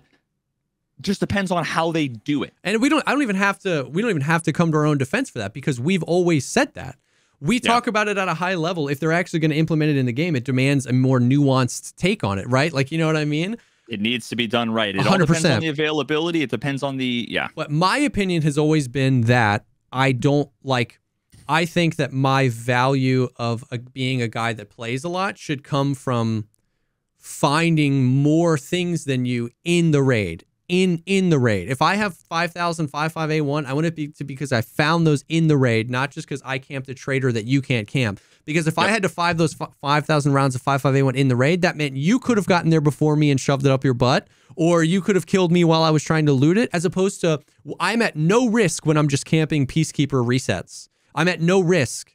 So if you have 5,000 rounds of 5.5A1 in this economy, that guy's good. He survives a lot of raids. He knows where the ammo spawns. He's playing the video game. And what I think that does is I think it at least attempts at putting more power into the more casual people, because they can find that if they get a good spawn. They can load it into their ADAR and one tap and exfil helmet, and then they might have access to some better gear. It, like you said, absolutely, skill is definitely going to still come into the game. Nobody wants a game where nobody wants a game where it's just a 50-50 shot. I shoot you in the head first, 50-50, I win, and then you shoot me in the head. It's you might beat people that are more skilled at you, but it's not going to feel good when you shoot people in the head. So it's of course, skill is always going to come into the thing, but I've liked pushing it more in favor of the more casual people. I've said for years now, the more stuff we put into a raid and off of the traders equalizes things a little bit, because I don't have unrestricted access and access with no risk. And you, the more casual player, had no access before, and now you have access. And that feels like, it always feels like what we're talking about is trying to figure out a way to hurt the Chads but buff the casuals. And this feels like that to me. Now, once again, I understand the argument from the more veterans, from the Chads of well, I play more, I should be rewarded. I just think I think our perception of what being rewarded is skewed. because the traders have been so fleshed out with all this stuff, our perception of being rewarded is I can buy anything I want anytime I want. And I don't like that as a reward for me playing, because then everything loses all value. I still want to be in there 4 months into a wipe and be like, oh, I found a class 6 plate, or I found a box 125 5A1. I still want that to feel good. And so that to me feels like it gives more of the video game for the casual to play, and then keeps for the Chad the risk and the rush of the game longer. We'll have to see how it plays out, and we'll also have to see what they have for crafts at all the various levels, because that's if you can such a good point. If you can just fucking craft 5.5A1, then there's effectively, right, and this is what I was talking about with the supply, right? Yeah. There's if in 3 hours you can craft like 100 rounds of 995. Every raid you're gonna die to 995, because everybody is they're only gonna run the M4 when they get the 995 that they crafted. So you know what I mean? So it's like there's a artificial scarcity, or like a faux scarcity in that, like, so it depends, right? It depends I'm on crossing my fingers. We'll see. Me too. It depends on the armor. It depends on the ammo. It depends on the late game quests. It depends on a lot of things. But here's the thing, and here's and this is the point you were getting to earlier when you were like, in our preemptive defense, this isn't going to be perfect, but it means so much to me that we're attempting to move the needle, as opposed to just like all the needle movements. And this is what you were just saying. All the previous needle movements have been fake ones, where it's like, oh, well, you can only buy 90 rounds now. It's like, that doesn't effectively do anything. The Chads still have all the ammo, and the casuals have none of the ammo. Like, oh, well, you can't put it on the flea market anymore. I still had 5,000 rounds of 5.5A1, and the casuals still had no rounds of 5.5A1. So the fact that we're finally making a change that is actually affecting everybody in the game, I don't think it's going to be perfect. It's probably going to have flaws. We're probably going to poke fun and make fun at it, but I'm so happy. I mean, I'm going to be so happy they did this, even if everybody agrees 3 months from now it's terrible and they revert everything back. Everybody tells me all the time, games in beta, games in beta. Let's do some beta shit. Like, let's try some things and see if it works. You know what I mean? Yep. So I'm excited. It's real. The ammo's really divisive. People are really, really unsure about it, but I'm excited that we're trying something, man. Can we real quick, like, interrupt to what the flow we were on and just say, for the last fucking 2 years, however long we've been doing this goddamn podcast, we have been, let me step back. We should establish that this is one of the most well-received wipes I can remember. People are happy. People are agreed. Other than all of the bullshit outside of the game, yes. In terms of gameplay, I think it's safe to say that people are really happy, right? Yeah. We have been, for a couple of years, harping on giving your character more movement, not having bullshit with stamina, talking about the availability of ammo, talking about the availability of armor, talking about how the recoil needs to be done, all of the... And literally everything they did are the things we were saying, like begging them to do, that people were fighting back against. And wow, wouldn't you know it? Everybody fucking loves it. Wow, it's incredible. It's just like crazy. Just like after my fucking recoil, Tarkov going in the right direction, and then they made a change, and it was like everybody unanimously. It was the one time everybody. It was the World War II, the Germans and the fucking, the Allies sitting there singing fucking Kumbaya on Christmas, right? The ceasefire, everybody was for like a week, and then they reverted a bunch of shit. And then they walked it back, and then it went back into AIDS mode. Yeah. Can I just say that feels good? Yeah, it feels good to be a gangster. That. Yeah. No, I agree. Oh, was it World War I? Okay, my bad. Oh no, what happened here? Oh, the only other thing with the ammo is one of the things they need to do is they need to now adjust the loot pool of what scavs can have, AI and players.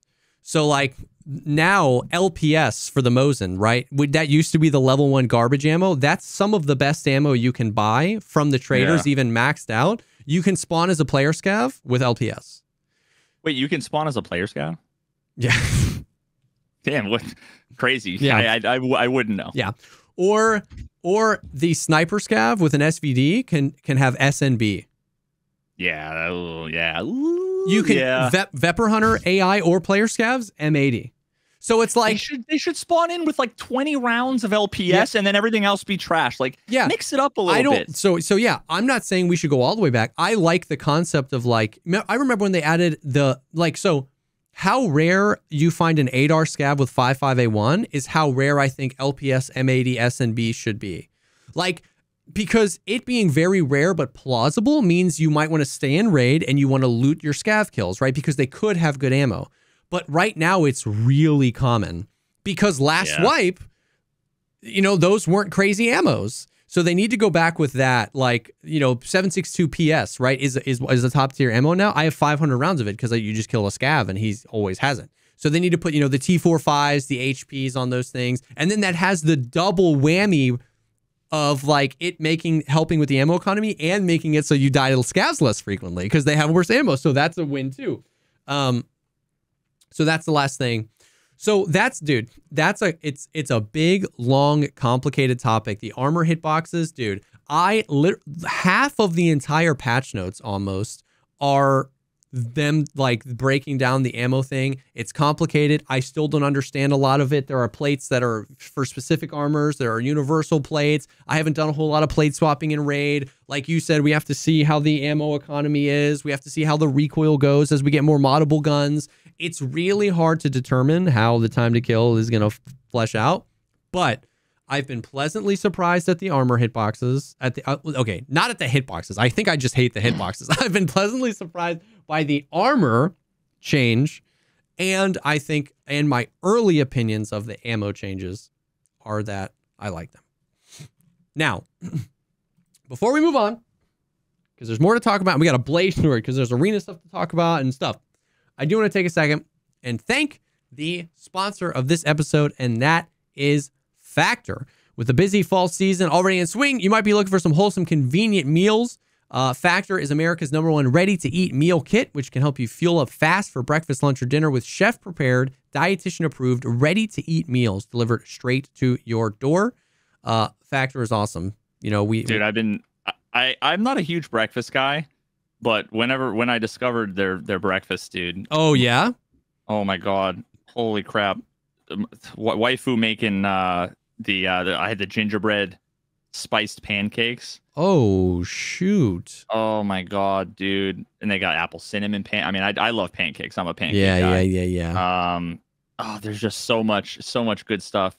Being able to, like, either if my wife makes it or, you know, I'm lazy in the morning. So being able to just make it super fast, super quick. I don't have to mess around with pots and pans. Just heat it up and eat it. Yeah, we talk about that all the time. I mean, I've been in here freaking gaming 12 hours a day, and really, I've been spending $60 a day on DoorDash and stuff because I just don't have any food. So like when we have Factor, when it's there, it's so nice that it's going to be good. It's good portion, and it's literally all you have to do is heat it up and eat it.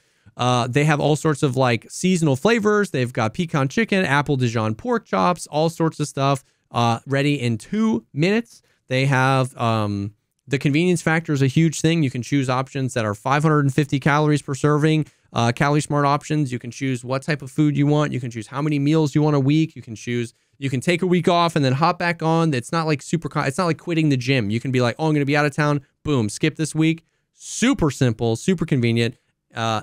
Consumer choice is always awesome. And so it's cool, man. It's cool. And we love it and we've used it a lot. So you can head to factormeals.com/pogcast50 and use code pogcast50 to get 50% off. That is code pogcast50 at factormeals.com/pogcast50 to get 50% off. Thank you so much to Factor for sponsoring this episode.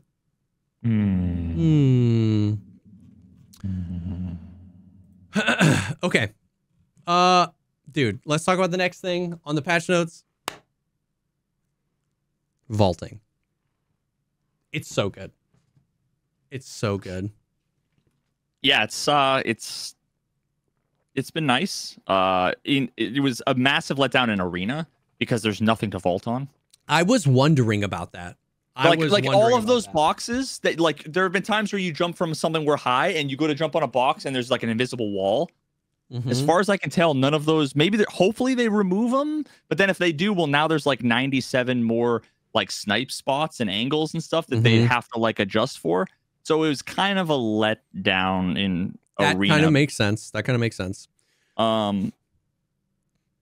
But in the main game itself, yeah, it's been phenomenal. It's been really smooth, and I was assuming it was going to be awkward. Like, if there's one of those little fences and you're running at like a kind of a shallow angle, I'm like, there's no way it's going to. They just go right over it. I'm like, oh fuck! Like, it was pretty nice. Yeah, I haven't really had many issues with it, dude.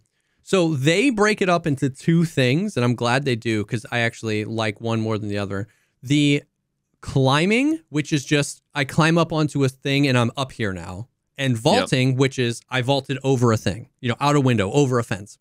Vaulting is S+ tier. Vaulting is one of the most impactful and one of the best implemented changes in this video game of all time. I'll stand by that. I've played 40 hours in the past 3 days.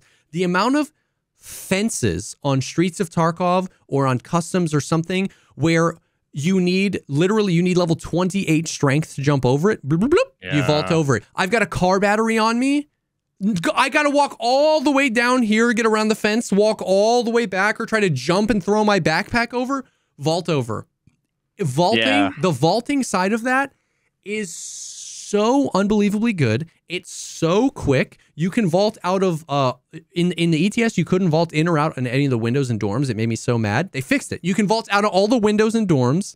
All this stuff. If it's a window, you have to break the window and then you can vault out. I wish you could like vault and it would break the window, but you have to break the window first. Like PUBG back in the day was so satisfying. So like the vaulting is so clean. It's so usable. It's so quick.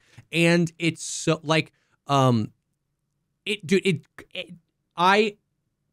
gonna think I'm being dramatic. It changes how I traverse the maps. It's just like you can just vault over stuff and it's so fast and it's so nice. And then climbing is a little bit more awkward. Okay. It's slow. It's a little bit slower. It feels like opening a door back in the day where it's just like, the heavier you are, the slower the climb too. That's the one where like I've been, so like you can be in a full sprint and vault over something, but if you're in a full sprint, you won't climb. You have to. Yeah. So I've tried to do that where I run and then I run into the thing and then I stop and then I climb. So I have to get in the thing of when you're running up to something, you let go of shift, you start walking, then you hit the thing and you'll climb right up. You can make it smooth, but it was a little bit clunky at first. The biggest W of climbing of all time, dude, is it consumes arm stamina, not leg stamina. Yeah, that's massive. Oh, I don't think you can do it if your leg stamina is in the red. Like, I think you have to have green leg stamina in order to do it. But it takes arm stamina. I think that's such a W. It's quiet too. Somebody just brought up. It's not like like when you're climbing up onto a thing and you make a bunch of noise. It's so valuable, dude. It's so nice. The climbing up onto things, you can climb up onto things that you can't jump onto with level 51 strength, which once again makes traversing the map and interacting with it. The fact that as a level 1 PMC, I can climb up onto a ledge that I couldn't jump onto as a level 50, it just is so good, dude. I was super excited about it going into it, and it exceeded my expectations. It's good. The only thing is, I actually moved the vault button off of spacebar and put it on V. I moved my melee because I never use my melee. Because what I hated, vaulting feels really good on space. The only thing is, I hated that in order to have two binds on the same key, one of them has to be set to the release. And I hated jumping having a delay. You know how when there's two binds on it? Oh my God, I couldn't handle that. So I had to pull vaulting off so that I could put jump on press. And now I have to kind of work my brain to vault when I want to vault, but it's going to be so much better because I know when I want to jump and I can jump and there's no delay. And then when I want to vault, I can vault. And it's been pretty nice. Interesting. I got to look at what the defaults are because like I just kind of have been like, it's been a little clunky. Yeah. But like both jumping and climbing have been a little bit, and it might be that I thought that the binds are like backwards. Like, yeah. Like maybe the jumping by default, is it on release space jump? Now it is. Yeah. It didn't used to be. It used to be on press. So when you press jump. Yeah. People were saying like, so people were complaining, and I think their complaints like poisoned because I was under the impression that jump was on press still. And that, like, you had to hold space to climb. Like, it was on continuous. So, correct. Climb is on continuous, but jump is on release. Wait, so then what's on press? Nothing. Why? Because you can't have an action on press and another action on continuous. Because if I have something on press, as soon as I actuate it down, it completes the action. So it doesn't know to look for anything. So that's the thing. In the Tarkov controls... There's not a continuous timeout. There's a double-click timeout. Correct.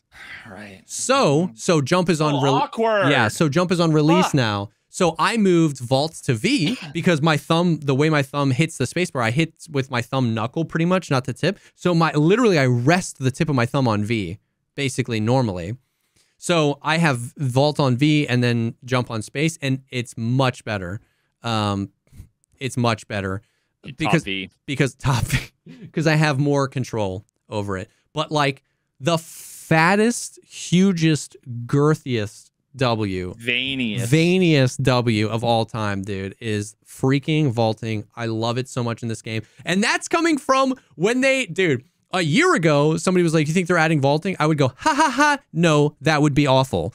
I'm sure I said something along the lines of like, I will sell my house, donate it to Twitch chat if they ever had vaulting. LOL, you're all brain dead. I'm sure I said something along those lines. Yeah. So like coming from that, and now I think it's like one of the biggest dubs of all time. So next thing is the shoulder swap, the ability to swap from your left or from your right to your left shoulder. Have you tried that at all? Oh, I have been using it a fuck ton in Arena, and it's beautiful, in my opinion. It is. There's a couple things. Most of the time, it feels really smooth when you like go around a corner, swap. You can swap, almost kind of get into a rhythm. Yep. And although with some guns and some optics, it's like busted. So I finally made it to the. Okay, I was totally wrong, by the way. I'm on the G28 and or TX in the marksman tree. Okay, in Arena? Yep, the TX, I was like, this is going to be God tier. It's actually not amazing because SSA AP just like does like 30-something damage. Yes, yeah.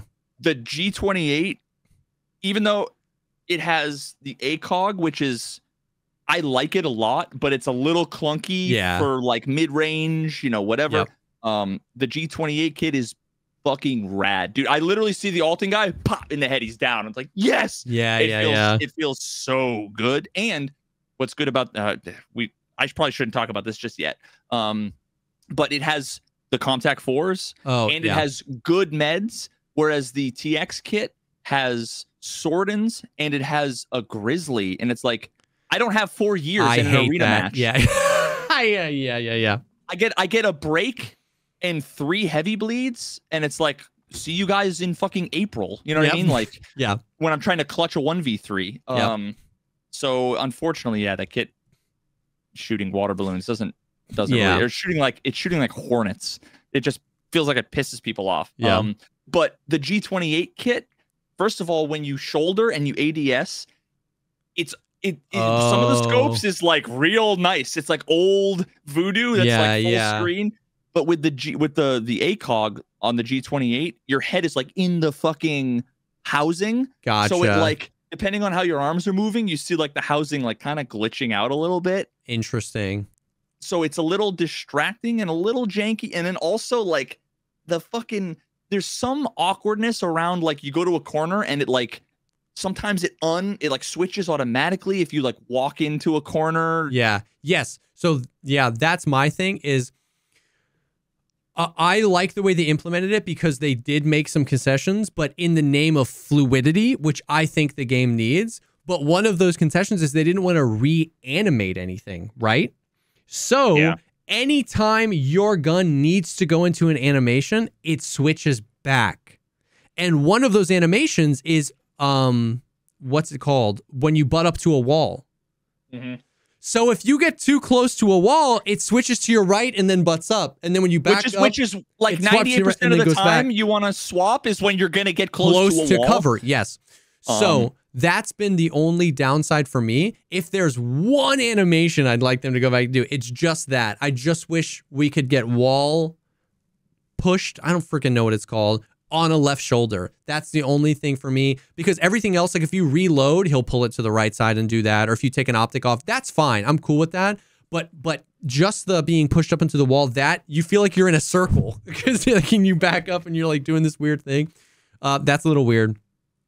Yeah, but overall, I really like it. I think it feels good when it's not a little janky because of there's an infinite combination of things. Ooh, there's actually something that I gotta make sure we talk about that is mega broken, and it's actually like super concerning. I gotta make sure we talk about it. Okay. So I think overall left shoulder shooting is really nice as well. I think it feels really good. It feels really good. Like not only to hold an angle, that's where a lot of people are thinking, like you hold an angle, it's so much tighter. Me and Seal did a back and forth where like I had him on the right shoulder. I was like, okay, how tight can you peek this angle and still see me? And then I switched and I took screenshots and it was like a really difference. You know what else feels really good though? Walking up to an angle pre-left side on a point fire. Like if you're pre-firing around a left corner, just being able to reach around that corner and pre-fire someone as you're pushing in a point fire stance feels mince, bro. To me, that's the point of it. Yeah. And I recognize that it's better to swap and then ADS when you're holding a left angle. But to me, it doesn't feel any different because it doesn't look any different. Correct. It doesn't look any different from your perspective. I'm just kind of like assuming I'm less bad than before, but without ever knowing, you know what I mean? Correct. But you actually get a super tangible benefit when your fucking muzzle is not blocked and like it's huge. It's so nice. Yeah. So that was a W. That was a W. I think they could just make it so when I butt up to a wall, it stays on my left shoulder. But other than that, huge W. Huge W. They added the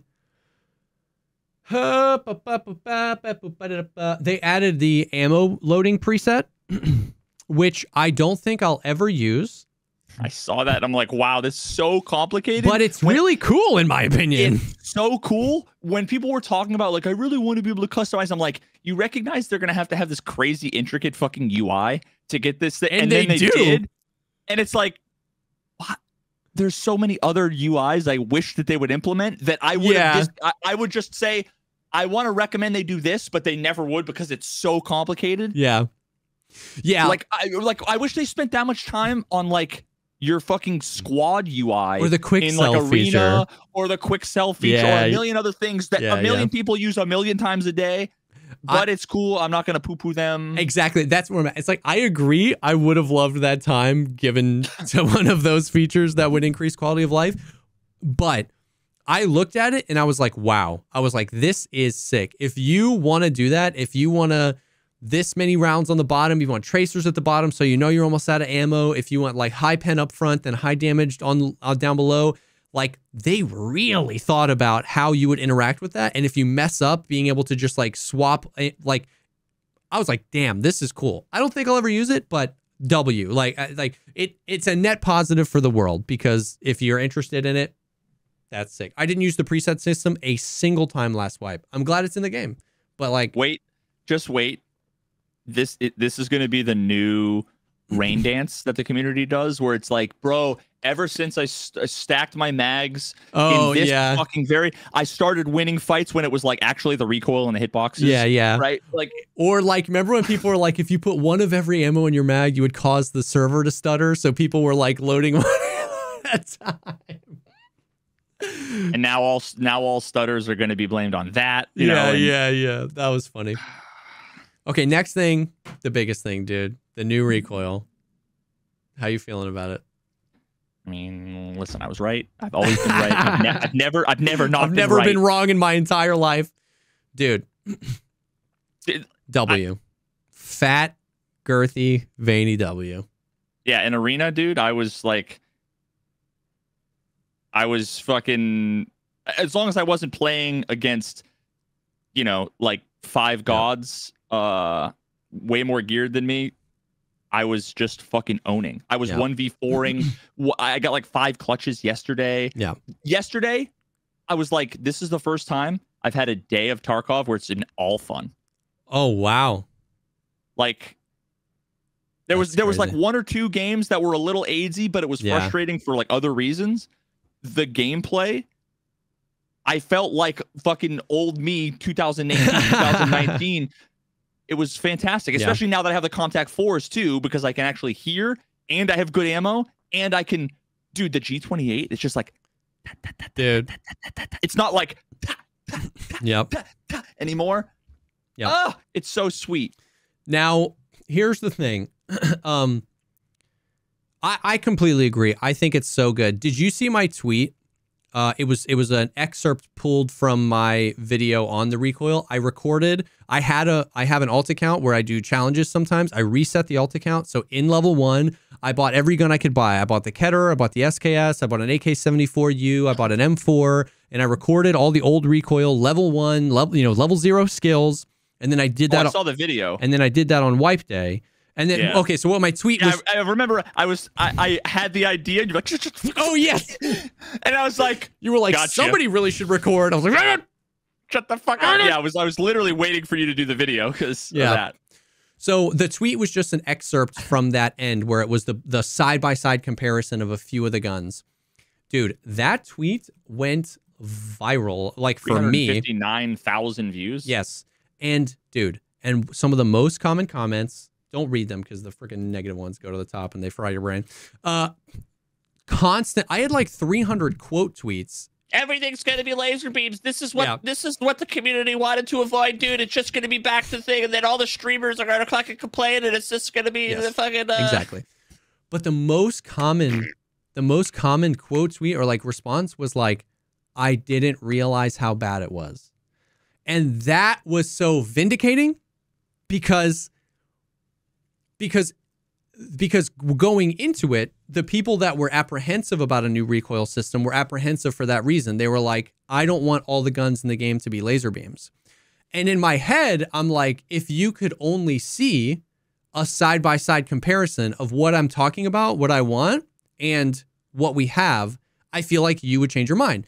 And the amount of people that were like, holy Christ, it was so bad before, I didn't realize... Because you can see the difference, it's just like I can understand. I can give empathy and try to get down to the kernel, the nugget of truth of like people who are saying, okay, I'm worried that all the guns are going to be too laser beamy now. We're going to talk about that in a second. And while I potentially disagree, I can understand that. What I can understand is if you can watch that video and defend the old recoil system. If you are concerned that the new recoil system may have some issues, that I can get behind. But how could anybody call this game realistic with that recoil system? Like, it was atrocious, dude. It just like, it really showed how much, what I love about the new system is how many of the guns you can feel a backward motion. And not the like, I don't have a shoulder, my hands just do this. So, like I was saying 2 weeks ago after coming back from Texas. Yeah, 100%. Like I was saying when I got back from Brownells, like, everyone who's ever shot a gun. And once again, I truly don't care about realism either. But as a gameplay mechanic, how recoil realistically functions is valuable, right? Like, That's why every game ever has made their guns that way. So the side-by-side, I think, really helped a lot of people see, specifically with semi-auto and burst firing, how much better it is now on all the guns, and it's so nice, And then full auto, I was having a conversation with somebody. I was having a good faith conversation with somebody earlier today about the impossible. Yeah. He was like, in a few months, it's going to be full auto meta. It's going to be all these, the guns are going to have all the good attachments, and I don't think it's going to change. And I was having a good faith conversation, and I was like, what I feel like a lot of the people that are hating on the new recoil are missing is that they're not at all shooting the new guns the new way in full auto. They're seeing semi-auto taps, and they're comparing it to the old full auto recoil, and they're like, wow, everything's a laser beam now. ARs and above, so like an AKM, an M4, a 308 MDR are really hard to control at full auto right now if your target's like 20 meters away. Close quarters, right, spray and pray, always. 20 to 40 meters away, it's really hard to control. You get the complete opposite of what we had. You get 5 or 6 shots that are really accurate, and then you get some pretty gnarly horizontal shake. And if your target is far enough away that it's actually hard to control. I haven't tried that. I'm going to do that in offline right now. Dude, yeah, pick something 24, like get like an AKM or something. The M4 is actually pretty nice, but like get like an AKM or an AK-74 UB. It feels like it should be. Like the longer you're now, the good faith conversation is this all is under the umbrella of we actually do have to wait and see what the meta attachments are like, right? If I get like a meta M4 and it reduces all that horizontal recoil and it's a laser beam, I'm not going to want that either. Like, I don't think anybody, including the people that are celebrating the new recoil system, want level 50 Chads to have guns that have no recoil at any distance. I hated the old HK. So here's the thing that everybody seems to forget. Yeah. There was always some amount of guns in the game that had no recoil. Yeah. It just so happened. There has never been that. Yeah. So when people are like, I don't want laser beams, or we have laser beams, what they're saying is, I only want the level 59 dudes who spend 1 million rubles every raid building the same one of 3 meta guns to have laser beam recoil, and everybody else has fake arms. Exactly. Stuck on with chewing gum. Exactly. Shooting guns for the first time in their entire life. Exactly. There have always been laser beams. I would rather have all of the guns for everybody be shootable, and be controllable, than only a subset. Yep. So if they're arguing against laser beams, then okay, then nothing should be a laser beam. Yeah. And everything, like, the only coherent argument I've heard that I disagree partially with, for practical reasons, because I don't want BSG to fucking change anything because it's good now, and I'm just afraid that if they change anything, it'll just be fucking bad again. Like it was, but was Desmond basically saying, I think he wants kind of like what, not Modern Warfare 3, whatever the one before that had DMZ that I played, that I was going to do a recoil video on at the time, but then just like, fuck it. Where that has a decent amount of recoil, but it's predictable. Yeah. It doesn't have a pattern. So you're just constantly pulling down, or like constantly pulling down and to the right. So you have to work for it, but it's at least masterable and controllable. He wants that. Yeah. What we have now is closer to that than what we used to have, but it's not there. And that's what I did, because in all of my testings, that I did the side-by-side video, I didn't control the mouse at all. So with all the guns on the new recoil, I held it to 1, I just pressed mouse 1, and all of the guns have a much higher vertical climb. Like, okay, not much higher. It used to be shot 1, shot 2, shot 3, 4, 5, 6, 7, 8, 9, 10, 11, 12, 13, 14, 15. Okay. Now it's 1, 2, 3, 4, 5, 6, 7, 8, 9, 10, 11, 12. And then then it just sits here. 12, 13, 14, 15, 16, 17, 18, 19, 20. So I agree with Desmond. I wouldn't mind that. I think it would create a skill gap and also creates a less reliance on full auto. I agree with that. If it just kept climbing. But Nikita has made it super clear that they're not getting rid of the PMC compensation. I agree with that take, but they're not going to get rid of that. But man, what was I saying? So like, it depends on how the attachments work, right? But the guns that I'm using right now aren't, people see, dude, they just see me semi-tap. They see me go pop, pop, pop, pop, pop, pop. They're like, laser beams. And I'm like, dude, flip it to full auto and let me try and shoot this guy. And I'm like, this is the point. I would want to conserve my ammo and use more accurate shots. This is better. Like, it, so. Yeah. And when you see two PMCs running, zigzagging like this, and you have a Saiga, right? And you're like, it might even is maybe a laser beam, and yet I'm still missing half the shots because trying to fucking track someone with the janky ass movement and whatever. Try combine that with terrible hit reg, net code, the fucking jank ass running back and forth movement, jumping, whatever, and RNG recoil that's a lot harder to control, and you're just gonna get shit on, right? Now everybody can compete if they can put their mouse on a head and adjust a little bit. Which is what it should be. You're already fighting against 8 billion things in Escape from Tarkov. They need to remove the RNG, and they have, or at least reduced it to the point where it's not a manageable amount of RNG. Where the RNG isn't the deciding factor in every fight. Yesterday, I never once complained about weapon handling whenever I died, because it just never felt like it was always, I'm whiffing. It wasn't, where are my bullets going? What the fuck is my character doing? And that's a not toxic way to lose. Correct. I agree. I want to whiff. Or I want to be like, damn, nice shot to that guy, right?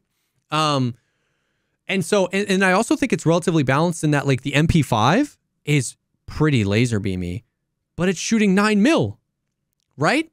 So it's like, that's relatively, especially if I can't buy PvP or anything, like, I think it feels to me so far that this steps up actually affect full auto performance. SMGs are pretty easy to control in full auto. ARs are relatively easy to control in full auto, and I haven't used many bigger guns, but at least in the ETS, the larger guns were kind of hard to control in full auto. I'm in offline mode, and I have two guns. I have an M4 stock, and I killed a dude who was fucking pretty geared out, and he had an AK-12. Oh, okay. It literally just has, I don't know what is even stock on this. I think it just has like a foregrip, basically. Yeah. The AK-12 actually feels fucking incredible. Yeah. The M4 is like, and it has like the kind of like starts doing the wiggle, which I feel like it doesn't, I won't say it's realistic, but it doesn't feel unrealistic. Yes. Yeah. It feels really good to be able to go and have that be fucking like, it feels great. The first raid I did was the MP5, put it in burst mode. Dude, in factory iron sights, and just going dropping people running from fucking 30 meters away, like, because I'm hitting headshots. It felt fucking fantastic. Now the AK-12, it all it has is a fucking dot on top and a grip, and it has enough, like, where if someone's far away and they're a small little guy on your screen, you can't just full auto spray them down. It's got enough of this that it's gonna be tough, which is totally realistic. That's the hard part. The hard part is not the macro controls, it's the micro controls. Exactly. When you're full autoing a gun in real life, you never go, where's the guy I'm shooting at? Because you're looking up, which is what old Tarkov recoil was. You can see the target. It's just keeping it on that exact spot is kind of rough. So that's what this feels like. Full autoing appears to be laser beamy. I contest only because we've been blinded. Like, it appears to be laser beamy because what we've been used to is just like freaking, I don't know, Parkinson's. Like, you know what I mean? Like, so I don't think it's as laser beamy as people think. I think, and then here's the thing.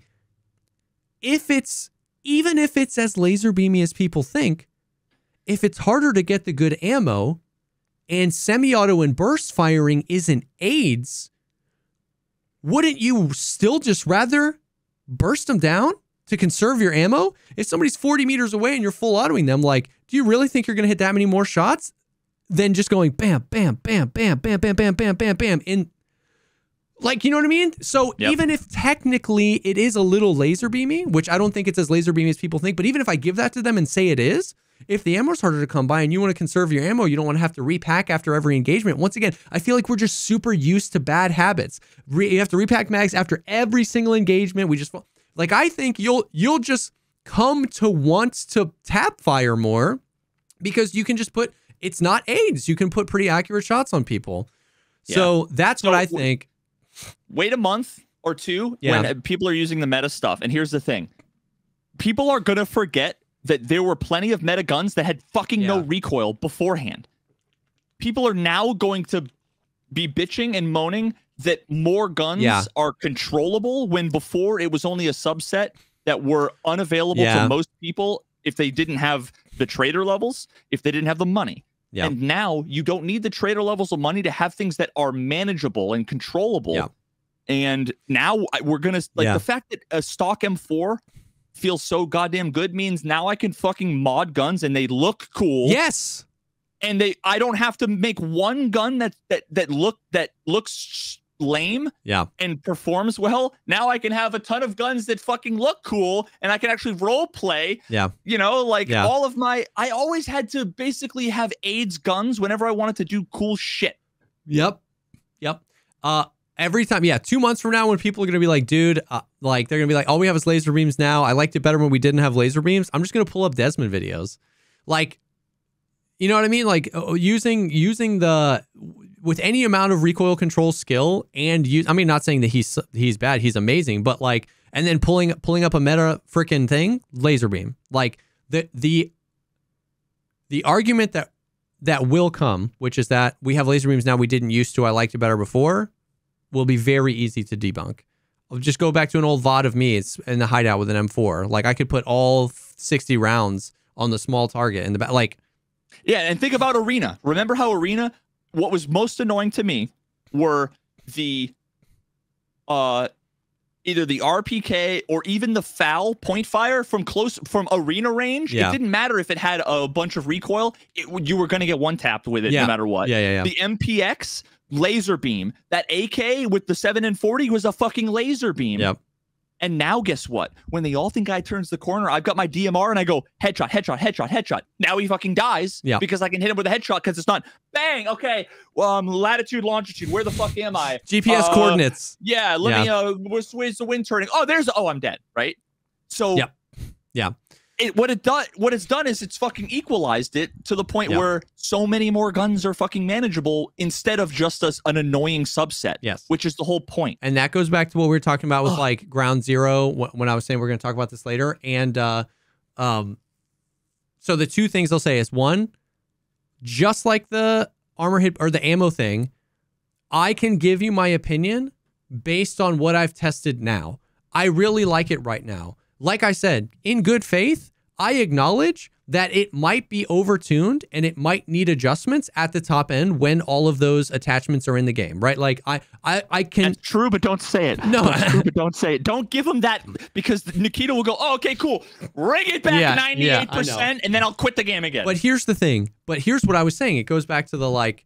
When we're talking about Ground Zero, I'm like, even if Ground Zero isn't the perfect new map, we end up in a world as a net positive. Like because I was having that exact argument. I mean, you just made it, but he was like, man, all guns are just going to end up like the meta at the top end is just going to be full auto laser beaming meta. And I'm like, okay, I disagree with you. Let's say you're 100% right. Would you rather live in a world where the meta at the top end is full auto laser beamy guns and every other gun is AIDS, or a world where the meta at the top end is 5 guns are laser beamy and every other gun in the game is usable? And semi-auto is fun on every gun. And noobs can actually hit shots. And he was like, fair point. You know what I mean? So it's like, even if you concede the entire argument even if I say you're right, every meta gun is going to be a laser beam, that world is still better than the world we had 72 hours ago because they were still laser beamy guns at the top end. So it's like, I don't know. I'm not saying it is or isn't because I don't have a meta M4 yet, but I'm saying even if it is, every other gun in the game is just more fun to use now. So I don't know. So we'll have to wait and see. We'll have to wait and see, but it just still feels like a net positive. Even if at the top end it's an L, it still feels like a net positive. You know why it feels that way? Because it is. Yeah, it is. And so I agree. I think and I hope that what they've done is modified some of the attachments so the disparity between them isn't like, this is the perfect patch to do what we've said a million times, where it's like, normalize all the attachments. Like, you know what I mean? Make like, instead of one meta suppressor, make 11 and reduce the thing. So now make attachments less effective than they were before. And before you yell at me, you can make them less effective as they were before because the base guns are more effective than they were before. Now what you end up with is an attachment system that does help your gun. It helps at a relatively small amount, and you build guns similar to in real life, if you want to go the realistic way, the way you like them. Do you like long barrel? Do you like short barrel? Do you like suppressed? Do you like unsuppressed? Do you like flashlight on the right, on the left? What kind of handguard do you like? Like, you know what I mean? Make attachments great again. We should sell MAGA hats. This is the wipe to do that. I hope they did it. But and then the other thing that and I get, you know, maybe people don't believe BSG on everything they say. I certainly don't. But the other thing is the important thing here is they mentioned this in the ETS and they mentioned it here in the patch notes. The new recoil mechanic now includes a variety of flexible settings, allowing for balance adjustments based on analytical data and player feedback. So what I hope that means is if we're like, oh, damn, if in 2 weeks, you know, if in a week Rengar gets level 60 and we're like, oh, dude, the freaking juice cannon is a laser. It's got 50 rounders, M62. It's just like, that's what everyone's going to use. If they've designed the system in such a way that they can be like, oh man, like we did a balance pass on all 308 guns. The SA-58's a little overtuned. We can tune that back without having to break everything else they've done. That will also be a W. And so that's what I'm hoping for. I mean, yeah, dude, 5 million%. So, all right. The Lightkeeper services. Oh, fuck off. Yeah, I don't know. I'll never. It'll be a fucking miracle, dude. If I ever see Lightkeeper, it'll be a miracle. Yeah. The Zerachi support and the Rogue support seem to be both the way it's worded. Like you have to use them in that raid, which kind of is weird. The other thing you can get from him is called a Sacred Amulet. And if you have that amulet on in the raid, cultists will not attack you.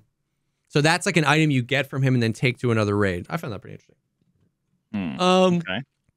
You can view player profiles. So now when someone kills you, you can view their profile and see their survival rate and stuff like that. I've already seen, like, I go to my Twitter feed and it's just posts of fucking screenshots of people that get ready. I'm just ready for the like witch hunt meta over like now we're gonna know based on certain specific stats if someone's cheating or not, even though some subset of them, I'm sure a lot of these people with X stat or Y number value for whatever, people have determined that 100% means cheating.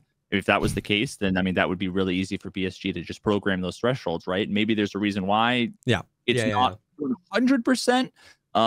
You know, like the one guy that goes to the one fucking South African server and plays on a map that no one plays on, and all he does is farm, hatchet run, shoreline, you know, whatever, and he has a bajillion things and he's never died. And because he has a 90 something, whatever. Yeah, but I will say that there were a few times I died, pulled up someone's profile and looked at the stats and were like, this looks totally normal, you know, like 51% survival rate, you know, like I'm like, okay, like no reason to think this. But again, there are also plenty of people that cheat that are just dog shit. They're bots. And or people that tank their SRs, like so I don't know, like I think it's more just cool. I don't think it really has any effect on the cheating situation because I like that it's in the game. Yep. I'm just preemptively rolling my eyes for it's going to be the new thing that everybody just died to another fucking guy with a Chinese name, and he's got 900 billion raids, and he's got 6 hours in the game, and he's got, you know, like, okay, yeah, we get it, you know, like, fuck, Jesus. I agree. They changed the ammo. They changed it, adjusted the barter, adjusted a lot of barters, adjusted the availability of armor. They expanded quest rewards. You will now be rewarded with more things. Oh, this is an interesting one. Oh no. I accidentally hit quote section or whatever, and it took me to the bottom. They changed some quests, and they're simple ones, and they make a lot of sense.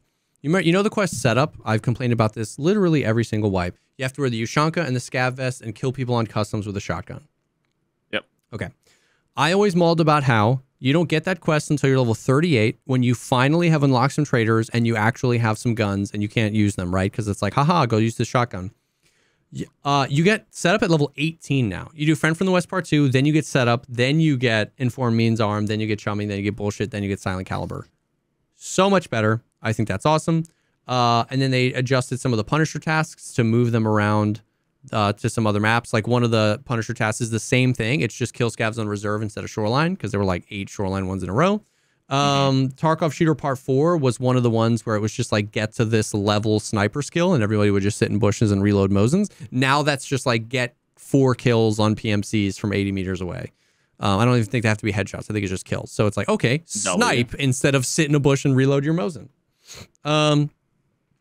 Balancing changes to crafting, adjusted the... Did they ever change? You get... Did I dream this? That you get different XP for where you're hitting with your sniper rifle? No, you don't get different XP. You get the same, which is why shooting legs is still... I literally dreamt it, dude. I unironically had a dream where it was like you get fucking 25 XP for a headshot. You're at 2,500 XP. Fuck, dude. Oh god, dude. This is like the third thing in the last like 3 weeks that I've dreamt about Tarkov. Yikes. And that's problematic. Yikes. Adjusted the armor crafts. Oh yeah, you need plates to craft armors. Adjusted ammo crafts, reduced the production time and the costs of cheap ammunition. So they're trying to incentivize crafting the cheaper ammunition. I don't know what they've done at the top end for the better ammunition. You know, this one was funny because it's like so vague. I'm glad they did it. It was like, you know, the damage and armor penetration parameters of different caliber ammunitions have been revised and adjusted. So it's like, oh, geez. You know, Battle Buddy knows. That could be, yeah. This was an interesting thing. Balancing changes to muzzle devices. Muzzle devices have been rebalanced. Suppressors, muzzle adapters, flash hiders, and compensators have all been adjusted. I'm hoping there's the meta attachments will be... Say something 3 times without fucking saying anything at all. We adjusted, we made adjustments. I'm hoping that means muzzle adapters and compensators are the best in slot for recoil, but then suppressors might be more valuable to you because you're solo and you want to stay silent, right? That's what I'm hoping. The BTR on streets. Have you seen any of the Twitter clips of this, dude? Negative. Brother. It's so cool. It's so cool. You hear it. Oh yeah, that was another thing. That was another thing that we were fucking begging for years. Yeah. They freaking, dude, the BRT just rolls around. It sits at a stop for like 1 to 2 minutes. And then whether you've paid him or not, he moves on and he goes to the next stop. And what you do is it can fit 4 people inside. And you, so you don't interact with it outside. You walk up to it and you press F on it. And dude, it's such a sick animation. You claw open the door. You put your hand on the top and you get in and you close the door behind you. And then from inside, you can talk to the driver. And what you can ask him to do is... Heard any rumors? Yeah, there actually is what's the news. There's literally. I think it's just like a meme. Yeah, I've got rats in my fucking basement that you need to slay 30 rats. Please come back and I'll give you a fucking health potion. And then you can say like, you know, what services do you offer? And you can travel to another location on the map, and it'll show you, and it's like, depending on how far you weigh, is how many rubles. It's all between like 6 and 8K rubles, and you can get in, and he'll take you to another part of the map. You can pay for covering fire, which means like when you get to the location you're going, it'll just shoot at anything, like player scavs, PMCs, anything not you, if you pay for it. Can't wait till that bugs out. Yeah. You pay for it, and then he fucking just one taps you. All right, bitch. And then there's the move items to stash. Now, here's the thing. It is a little bit of an L. It's not as cool as I wanted it. It's literally 8 slots. That's all you can move. 8 slots.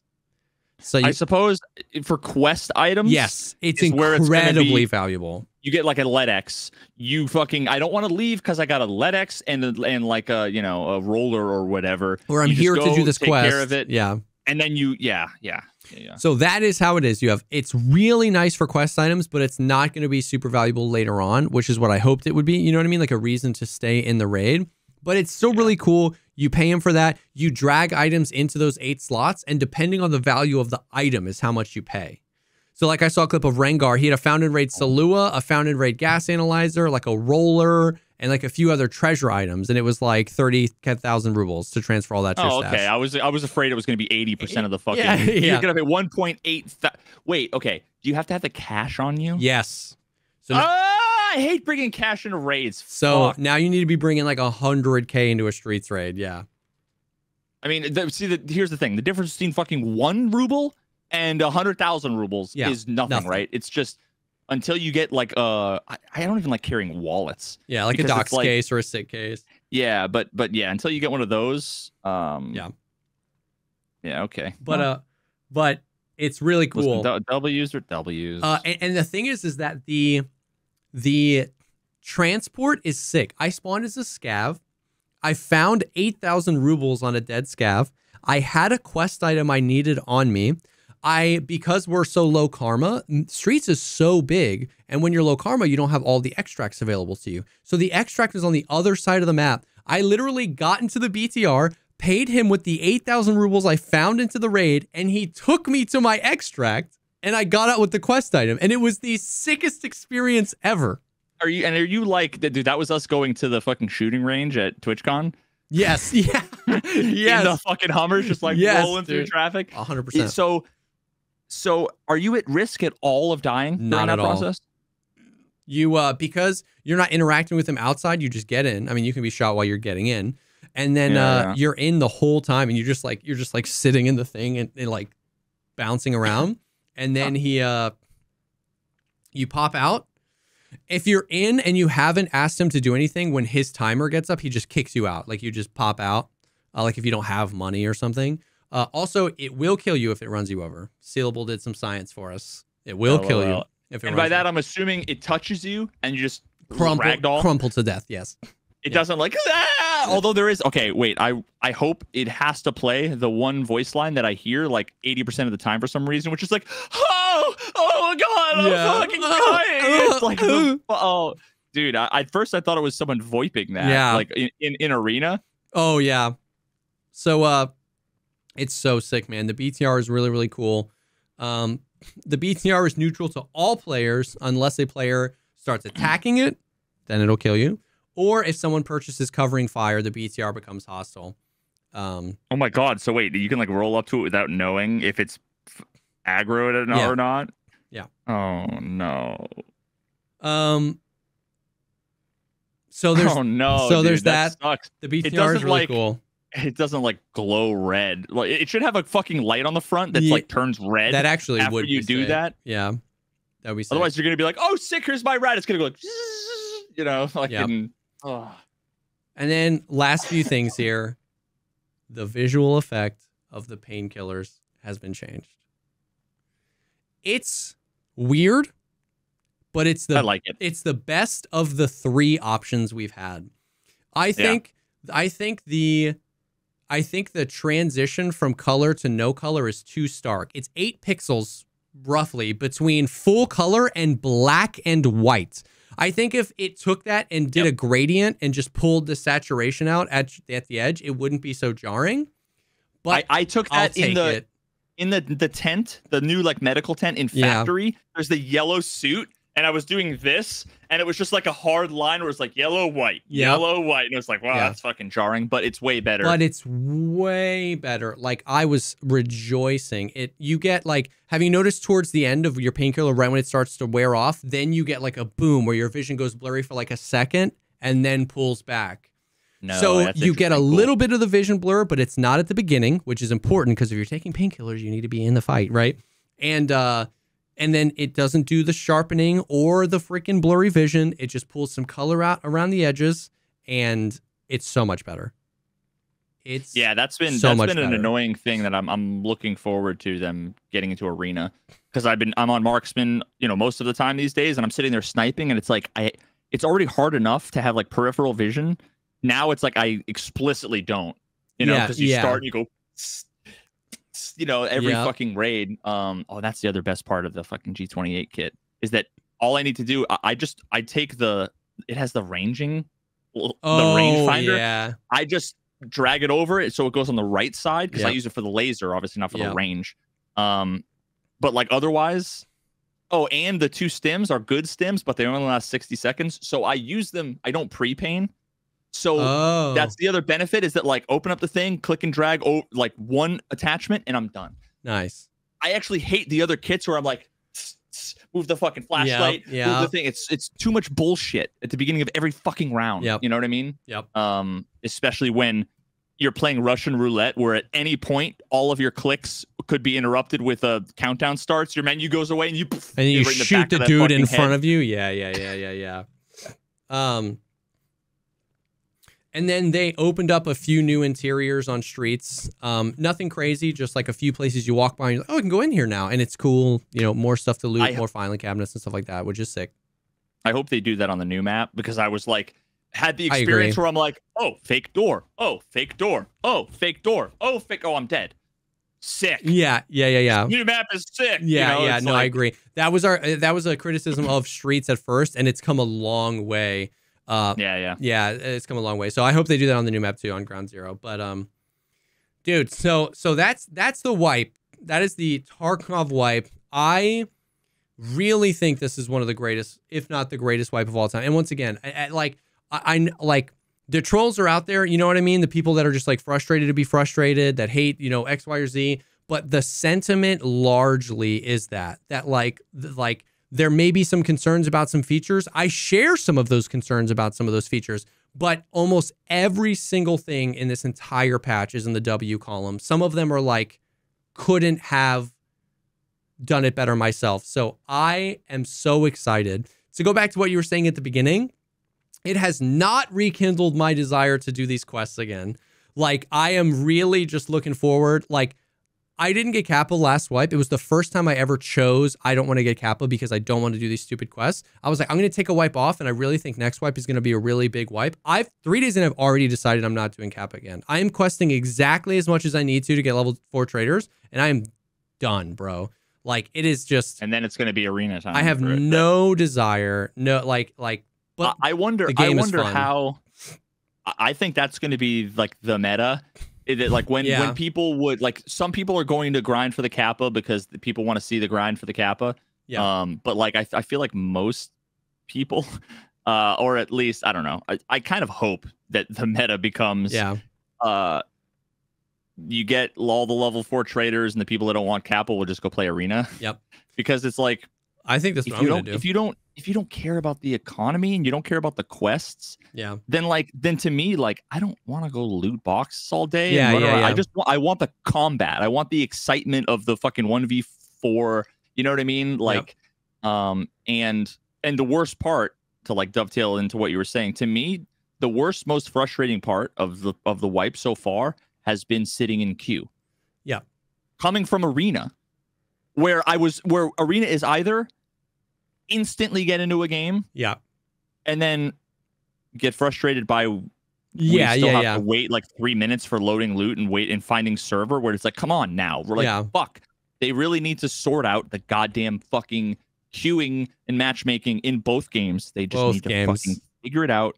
And maybe we should talk a little bit about arena and afterwards, or actually, I don't even know how long we have. Actually, we're already over. And we're already over, but we can talk about it. The last Tarkov thing that I was going to say, because I did want to talk about arena a little bit, was on top of the fattest W wipe of all time. In the middle of the day today, we load into a raid and it's snowing. And it was the sickest. It was like if you had bet me $100,000 whether they were going to put snow in Tarkov ever, I would have taken that bet yesterday. I would have taken that bet 10 hours ago. I would have taken that bet never. And not only did they do it, but the attention to detail. That's what got me to switch to Tarkov. Yeah. That single-handedly. The attention to detail is insane. Not only did they do it, which I never thought they would. If I knew they were doing it, I would have bet you $100,000 it wasn't as good as what they did. Like it and just how they did it, man. The fact that people have been asking for snow maps for as long as I've been playing the game, since 2018. The fact that like they just turned it on, there was no patch. The fact that they replaced the rain weather with snow, it'll snow intermittently. The sound design of the footsteps crunching in the snow. The fact that all of the foliage in the area is dead, like you can't like sit in a bush anymore, like you can see through the bushes. Yep, and the grass isn't annoying. The grass isn't annoying. The visibility is insane. When you're not flat, dude. I spawned on an interchange, instant flashbang, like yeah. Well, that's because the lighting is awful. The visibility is really good. It sounds really good. It's just magical, dude. The fact that on the tops of all the duffel bags is a little white snow. If they're like next to a window. Yes, dude. I walked up in all the interiors are normal. I was in Big Red and I opened the Tarkov director's office key, and next to the window, the PC, half the desk and the windowsill have snow on it. And I was like, dude, oh my God. It was like magical, dude. I know it doesn't change anything, but like, dude, tracking people through like heavy bleeds, it's so bright. You can see where somebody was like bleeding and where they went. Dude.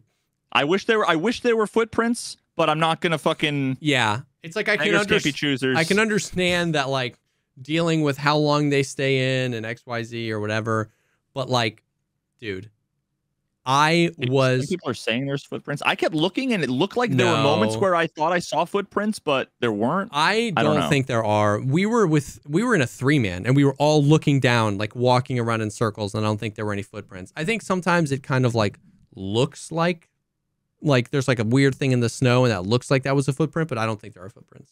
Yeah, no, I mean, I love it. I love the sound of the ambiance of the footprints, the footsteps. Although with like contacts, I can't hear anything. Loud. Yeah, it's too loud. Yeah. Now I haven't heard an enemy on the snow yet. Okay. I gotten one outdoors fight on Shoreline, and it was like 70 meters, and I had my pistol, and I think I shot the guy 700 times. I must have been whiffing. I don't know what happened, and then he just fucking disappeared. Yeah. I couldn't find him, but so I just am walking, and I'm like, I can't hear anybody, and I feel like everybody can hear me. Yeah. TBD as to whether or not that's the case. I mean, yeah, you definitely can hear like people far away, so it is broadcasting your location, but you can hear other people too. I think it is too loud, but that was just such a surprise, man. But yeah, another super surprising thing that happened, and we can do this quick, yeah, because we're 2.5 hours already. But like the day after the wipe, we get a big arena patch with a new map for Shootout, which I still haven't played Shootout a single time, and all those new mechanics, man. Like the recoil. Not all of them. It doesn't have armor. Oh, but true. It has recoil, vaulting, and left shoulder shooting. Yeah, and it was all fucking fantastic. The problem is that 99% of the fucking community went and played the wipe. Yeah. So unless you're like low-ish elo, yeah, or squatted up, it's hard to find games. It's hard to find games. Yeah, and I don't know. People are still just now getting access to Arena. Apparently, everybody has it now. Everybody should have it. Okay. So if you don't have it, I don't know what to tell you, but Nikita said in the podcast, everybody has it. Okay. I didn't know that. Which is what I was like, just fucking, if you don't have it, then you either need to check your email or whatever. I don't know, but no longer yell at streamers for not having access, because everybody should have access who is supposed to have access. But yeah, it's been massive W. I just hate fucking waiting in queue. So the real contentious thing is the matchmaking, because they made a change. Yeah. That it just doesn't make sense. Doesn't make sense. A bunch of people have come in and said it changed everything for them. A bunch of other people said like it's been amazing. Other people have said it's been terrible. For me, yeah, it's the exact same thing. So let me put it to you this way. It shouldn't be the case that I queue up at 2800 ARP, or I'm just going to say ELO because I refuse to say fucking ARP, that I queue up and I can't get into a game for fucking 15 minutes. Yeah. But if I queue up with 4 people from 1,000 ELO to 2,500, yeah, I get into a game in 1 second. Yeah. The game's okay with me playing with those people, just only if I know them. Yeah. Why not put me in with randos that, you know? So people defending the current system need to recognize that, like, you can still do it. Exactly. You just have to do it yourself. The game won't do it for you. Yeah. Really, in my opinion, they should do a thing where it's, you know, like they've done with like region stuff, where you look for fucking 3 minutes. If you can't find anything, expand the search to like 1 server over, or 500 more ELO or whatever. I don't know. But the whole idea, what they changed was, now it takes into consideration the average purchase meta price. Points. Oh, sorry. MP. Sorry. The average gear score. Yeah. Of recent games. So I don't know what that means. If that's like games? Everybody on your team, how many games, because 1 game, could it be 5 games? To me, it not only does it not really make sense, because you might have been leveling up shitty sniper. Like everybody's going to go bull with their new marksman kit. They're level 1, and they're going to like do that for a while, and then instantly queue up with their fucking Alton kit on every other map, and they're going to be facing Timmys, I guess. Exactly. The super problem, weird. Like, here's the thing. There's your gear, and there's skill. Yeah. There's ELO and gear score. People want both. I don't know. You would need like millions and millions and millions and millions of people playing. You need an infinite number of people to put you with 9 other players that all have similar gear and skill to you, because there are people that are 1200 ARP with Alton kits. They're fucking bad, but they played a bunch. But they played enough to unlock the kit. And then there are gods that just played the last few games leveling up something low level. So what it should be is it should just be based on your skill level. Yeah. And the gear, I don't know. I talk agree. about this so much. They I don't even know. Need unranked. That's where you level stuff, right? In Apex Legends, you would never go in a ranked mode. You would, if you were like Diamond or Platinum, I don't even know what the stupid ranks are, and you were going for Apex Predator, you'd never go in if you already had a high elo with a champion you've never played before.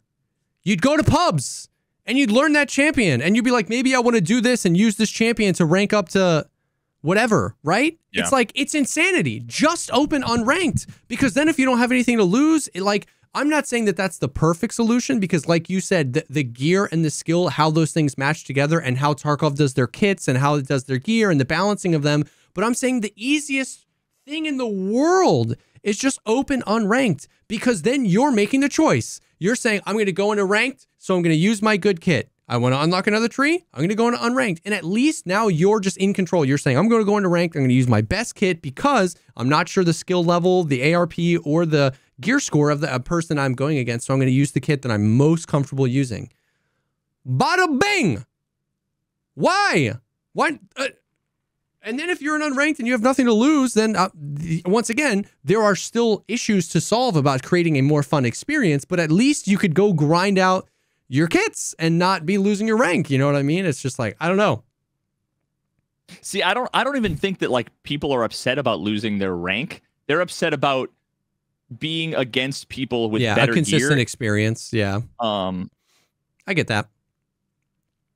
Yeah, it's complicated. I actually had like a bunch more mega nuanced points about this, explaining why the current system is so bad. I literally have talked about it so much it's out of my brain. I can't even formulate the thoughts.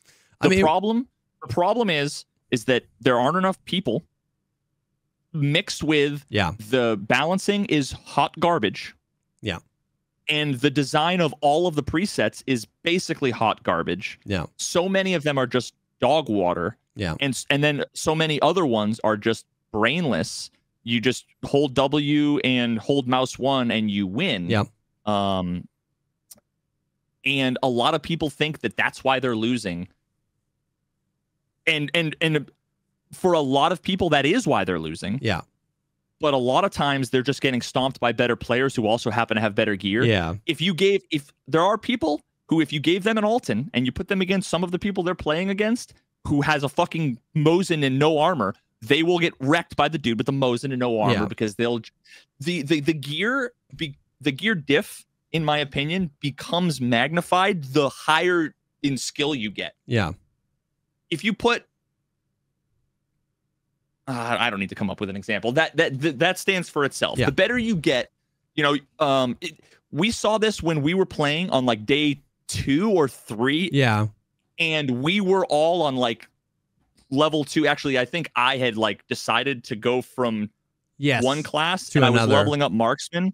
So, and I went like 0-6 for 10 hours, which is why my KD is like 0.8 now. Yeah. Because we were facing fucking Landmark's team, and then the next one was fucking Smitty, and then the next one was fucking we were just facing 5 squads, and they were 3 kits above me. Yep. So but then those guys, like I remember Landmark faced against I don't remember who else who they were playing, but there was Trey's team who were like 2 kits above them, and they were getting 0-5. They were getting fucking stomped. And all of us could recognize how much the gear mattered a part in that.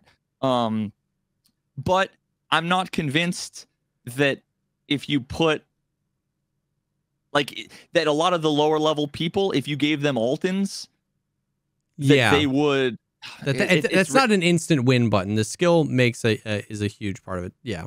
But then at the same time, it's like a lot of times if they're that bad, then their opponents are that bad, then they're almost kind of unkillable because the people can't hit any shots. Yeah. So I don't know. It sucks all around. The problem once again there is the balancing of the gear. Yeah. And the availability of the options you have and everything. To build that into the matchmaking just doesn't make sense, but I'm not articulating why, because I can't remember. I agree though. I just don't think it's going to be a solution. Yes, going back to the solution that they put in, I don't think that's going to be a solution. I'm hoping that by the time I get back to it, everybody's high enough ARP that I'm fighting people that are actually my skill level. Well, so you haven't played Arena since this happened. No. Your first game, you're going to be against a bunch of dudes with they're wearing paper bags on their heads and they're shooting you with like rubber band launchers. Yeah. Because you don't. I think this is what I've seen, and I haven't had anybody to go against this. And this was my assumption, was that they didn't like pre-cache what you spent beforehand. Oh, interesting. So it doesn't know what you're. So it put me against a bunch of like D-minuses. Yeah. And I went like 17-2 for like the first couple games because I was just shitting on kids. Yeah. And I had my previously underpowered M80 RSAS kit that had, like fucked up level 4 armor or whatever, that was underpowered against everybody else I was playing against. And then So a bunch of people are still, which goes to show you some of the problems of the assumptions of this whole thing. Yeah. Which is like, it's just guessing. It is just there's guessing. Going to be so many more. There's going to be so many more examples where you're going to get matched up against somebody who's going to have way better shit than you. Yeah. Because they would have had other shit that they used before that they switched to. So the game is just fucking guessing. And before it was kind of like it wasn't guessing. It just wasn't taking it into account. So it was a coin flip then. Now it's a coin flip. It's weird. It's weird. It was like I read it and I was like, I'm glad that this is an admission that the system isn't good, but I don't think this is a good replacement system. You know what I mean? It was like at least they're on it, but this can't be like a long-term solution. No, and it seems like the money situation is a little bit better. Oh yeah, that was much more. People were just going broke. Yeah, it's much more determined by your performance, right? Like they increase the money. Oh no, that's XP. They increase the XP for. You're right. The money they just blanket increased, which was nice. But the XP, they reduced the amount of XP you get slightly for a win, but they increased the amount of XP you get for every action, for a kill, for a headshot, for a shutout. And so you can like lose and get like 5,000. Exactly, which you couldn't get more than like 3K on a loss. Yeah, so that was cool. That was a good change. That and the money. What I read in the patch notes for the XP and the money were both good changes. Yeah, and they also there was a game that I don't know, maybe I got like 11 kills in or something. I made like 370K or something, which was what? Yeah, it was the most I had ever seen was 200. I'm like over 7 mil. No, they did also give everybody 1 mil or 1.5 mil. They just like gave it as a part of like the white. I saw that. Yeah. But yeah. I mean, overall, I think it's a little bit better. It's a little bit more balanced. The progression system sucks. The whole thing, it's always going to be a problem.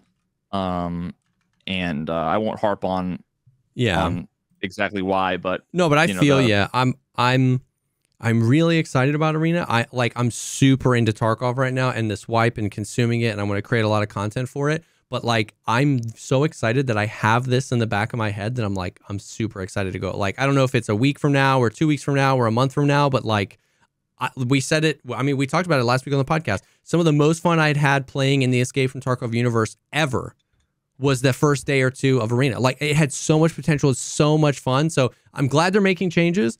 I was surprised and delighted that they brought some of these huge features to Arena that quickly. And I really hope they continue to flesh it out, because like, I am so excited to go back and play more of it. You know what I mean? I'm just like, I'm excited for more people to come back, because I hate Tarkov.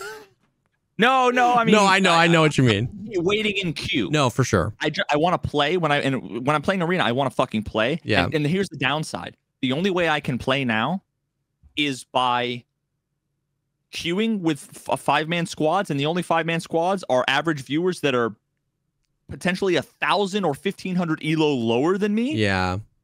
And because of how bad the fucking elo system is, like we talked about, I'm just going plus 25, plus 25, plus 25, plus 20. So I'm at some point, I might even already be above my fucking skill level. Yeah. Because, the system is so bad that you can very easily, and not even intentionally, just blow past your proper rating, because the only way for you to sit down for 8 hours and actually play more than 3 matches is to invite your viewers in to play with you, which brings down the average elo of the squad, and then XYZ. And it's like, it's scuffed. It's definitely not who the leader is. It's definitely not. Because I was okay. It definitely is taking into account, and it was before this patch too. It definitely was taking into account like everybody. Because, I'm facing a ton of fucking Timmies, on their on like the Vepr Hunter builds. Even like, when you're a leader, like, yeah. Now there are also the fucking D-minuses that have the Alton kits. Yeah. And they're bots. Yeah. They're very bad. It's crazy how a D plus to C, the dudes with the Altons, and this is where the gear diff, it matters, but it doesn't matter. Yeah. When I face against Landmark and he's got an Alton, I'm not killing him. Yeah.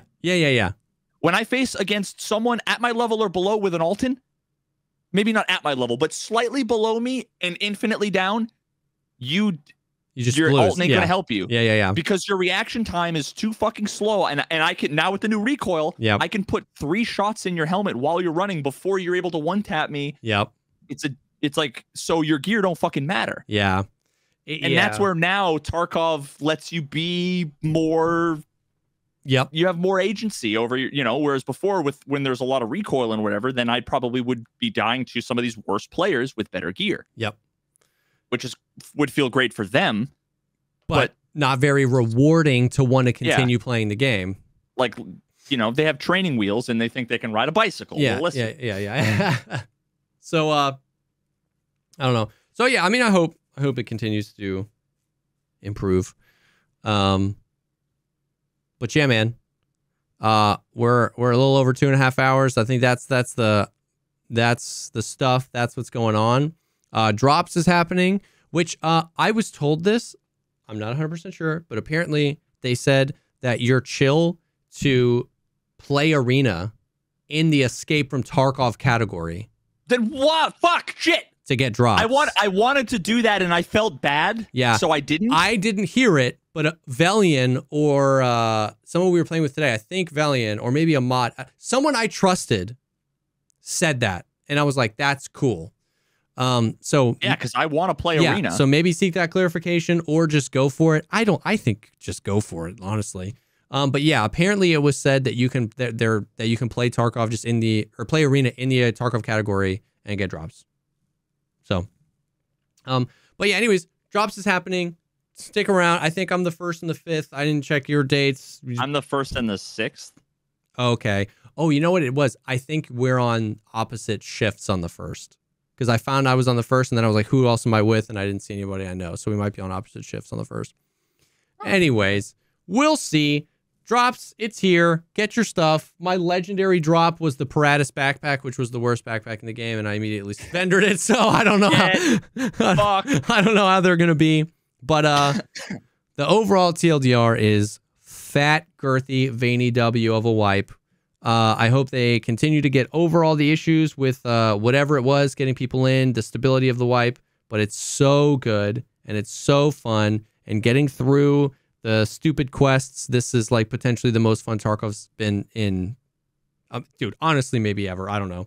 So, yep, that's it. Thank you guys for hanging. If you want more content like this, patreon.com/thepogcastpod. Our Patreon's pretty sick. We record subscribe to our fucking YouTube. Some PP over there. Oh yeah, subscribe to YouTube. We never ask people to sub to the YouTube. We do fucking busting out mega shorts all the time. Yeah. Interact with the shorts, comment on them, like them, say how good Jesse looks. You like, I think that there's like ways to like rate podcasts on like iTunes and shit. Yeah. Like, I don't know, like maybe do that. I think that matters. I've heard a lot that matters. We're such bad podcasters. Help us, please. Fuck. Please. I got kids. Yeah, I got kids.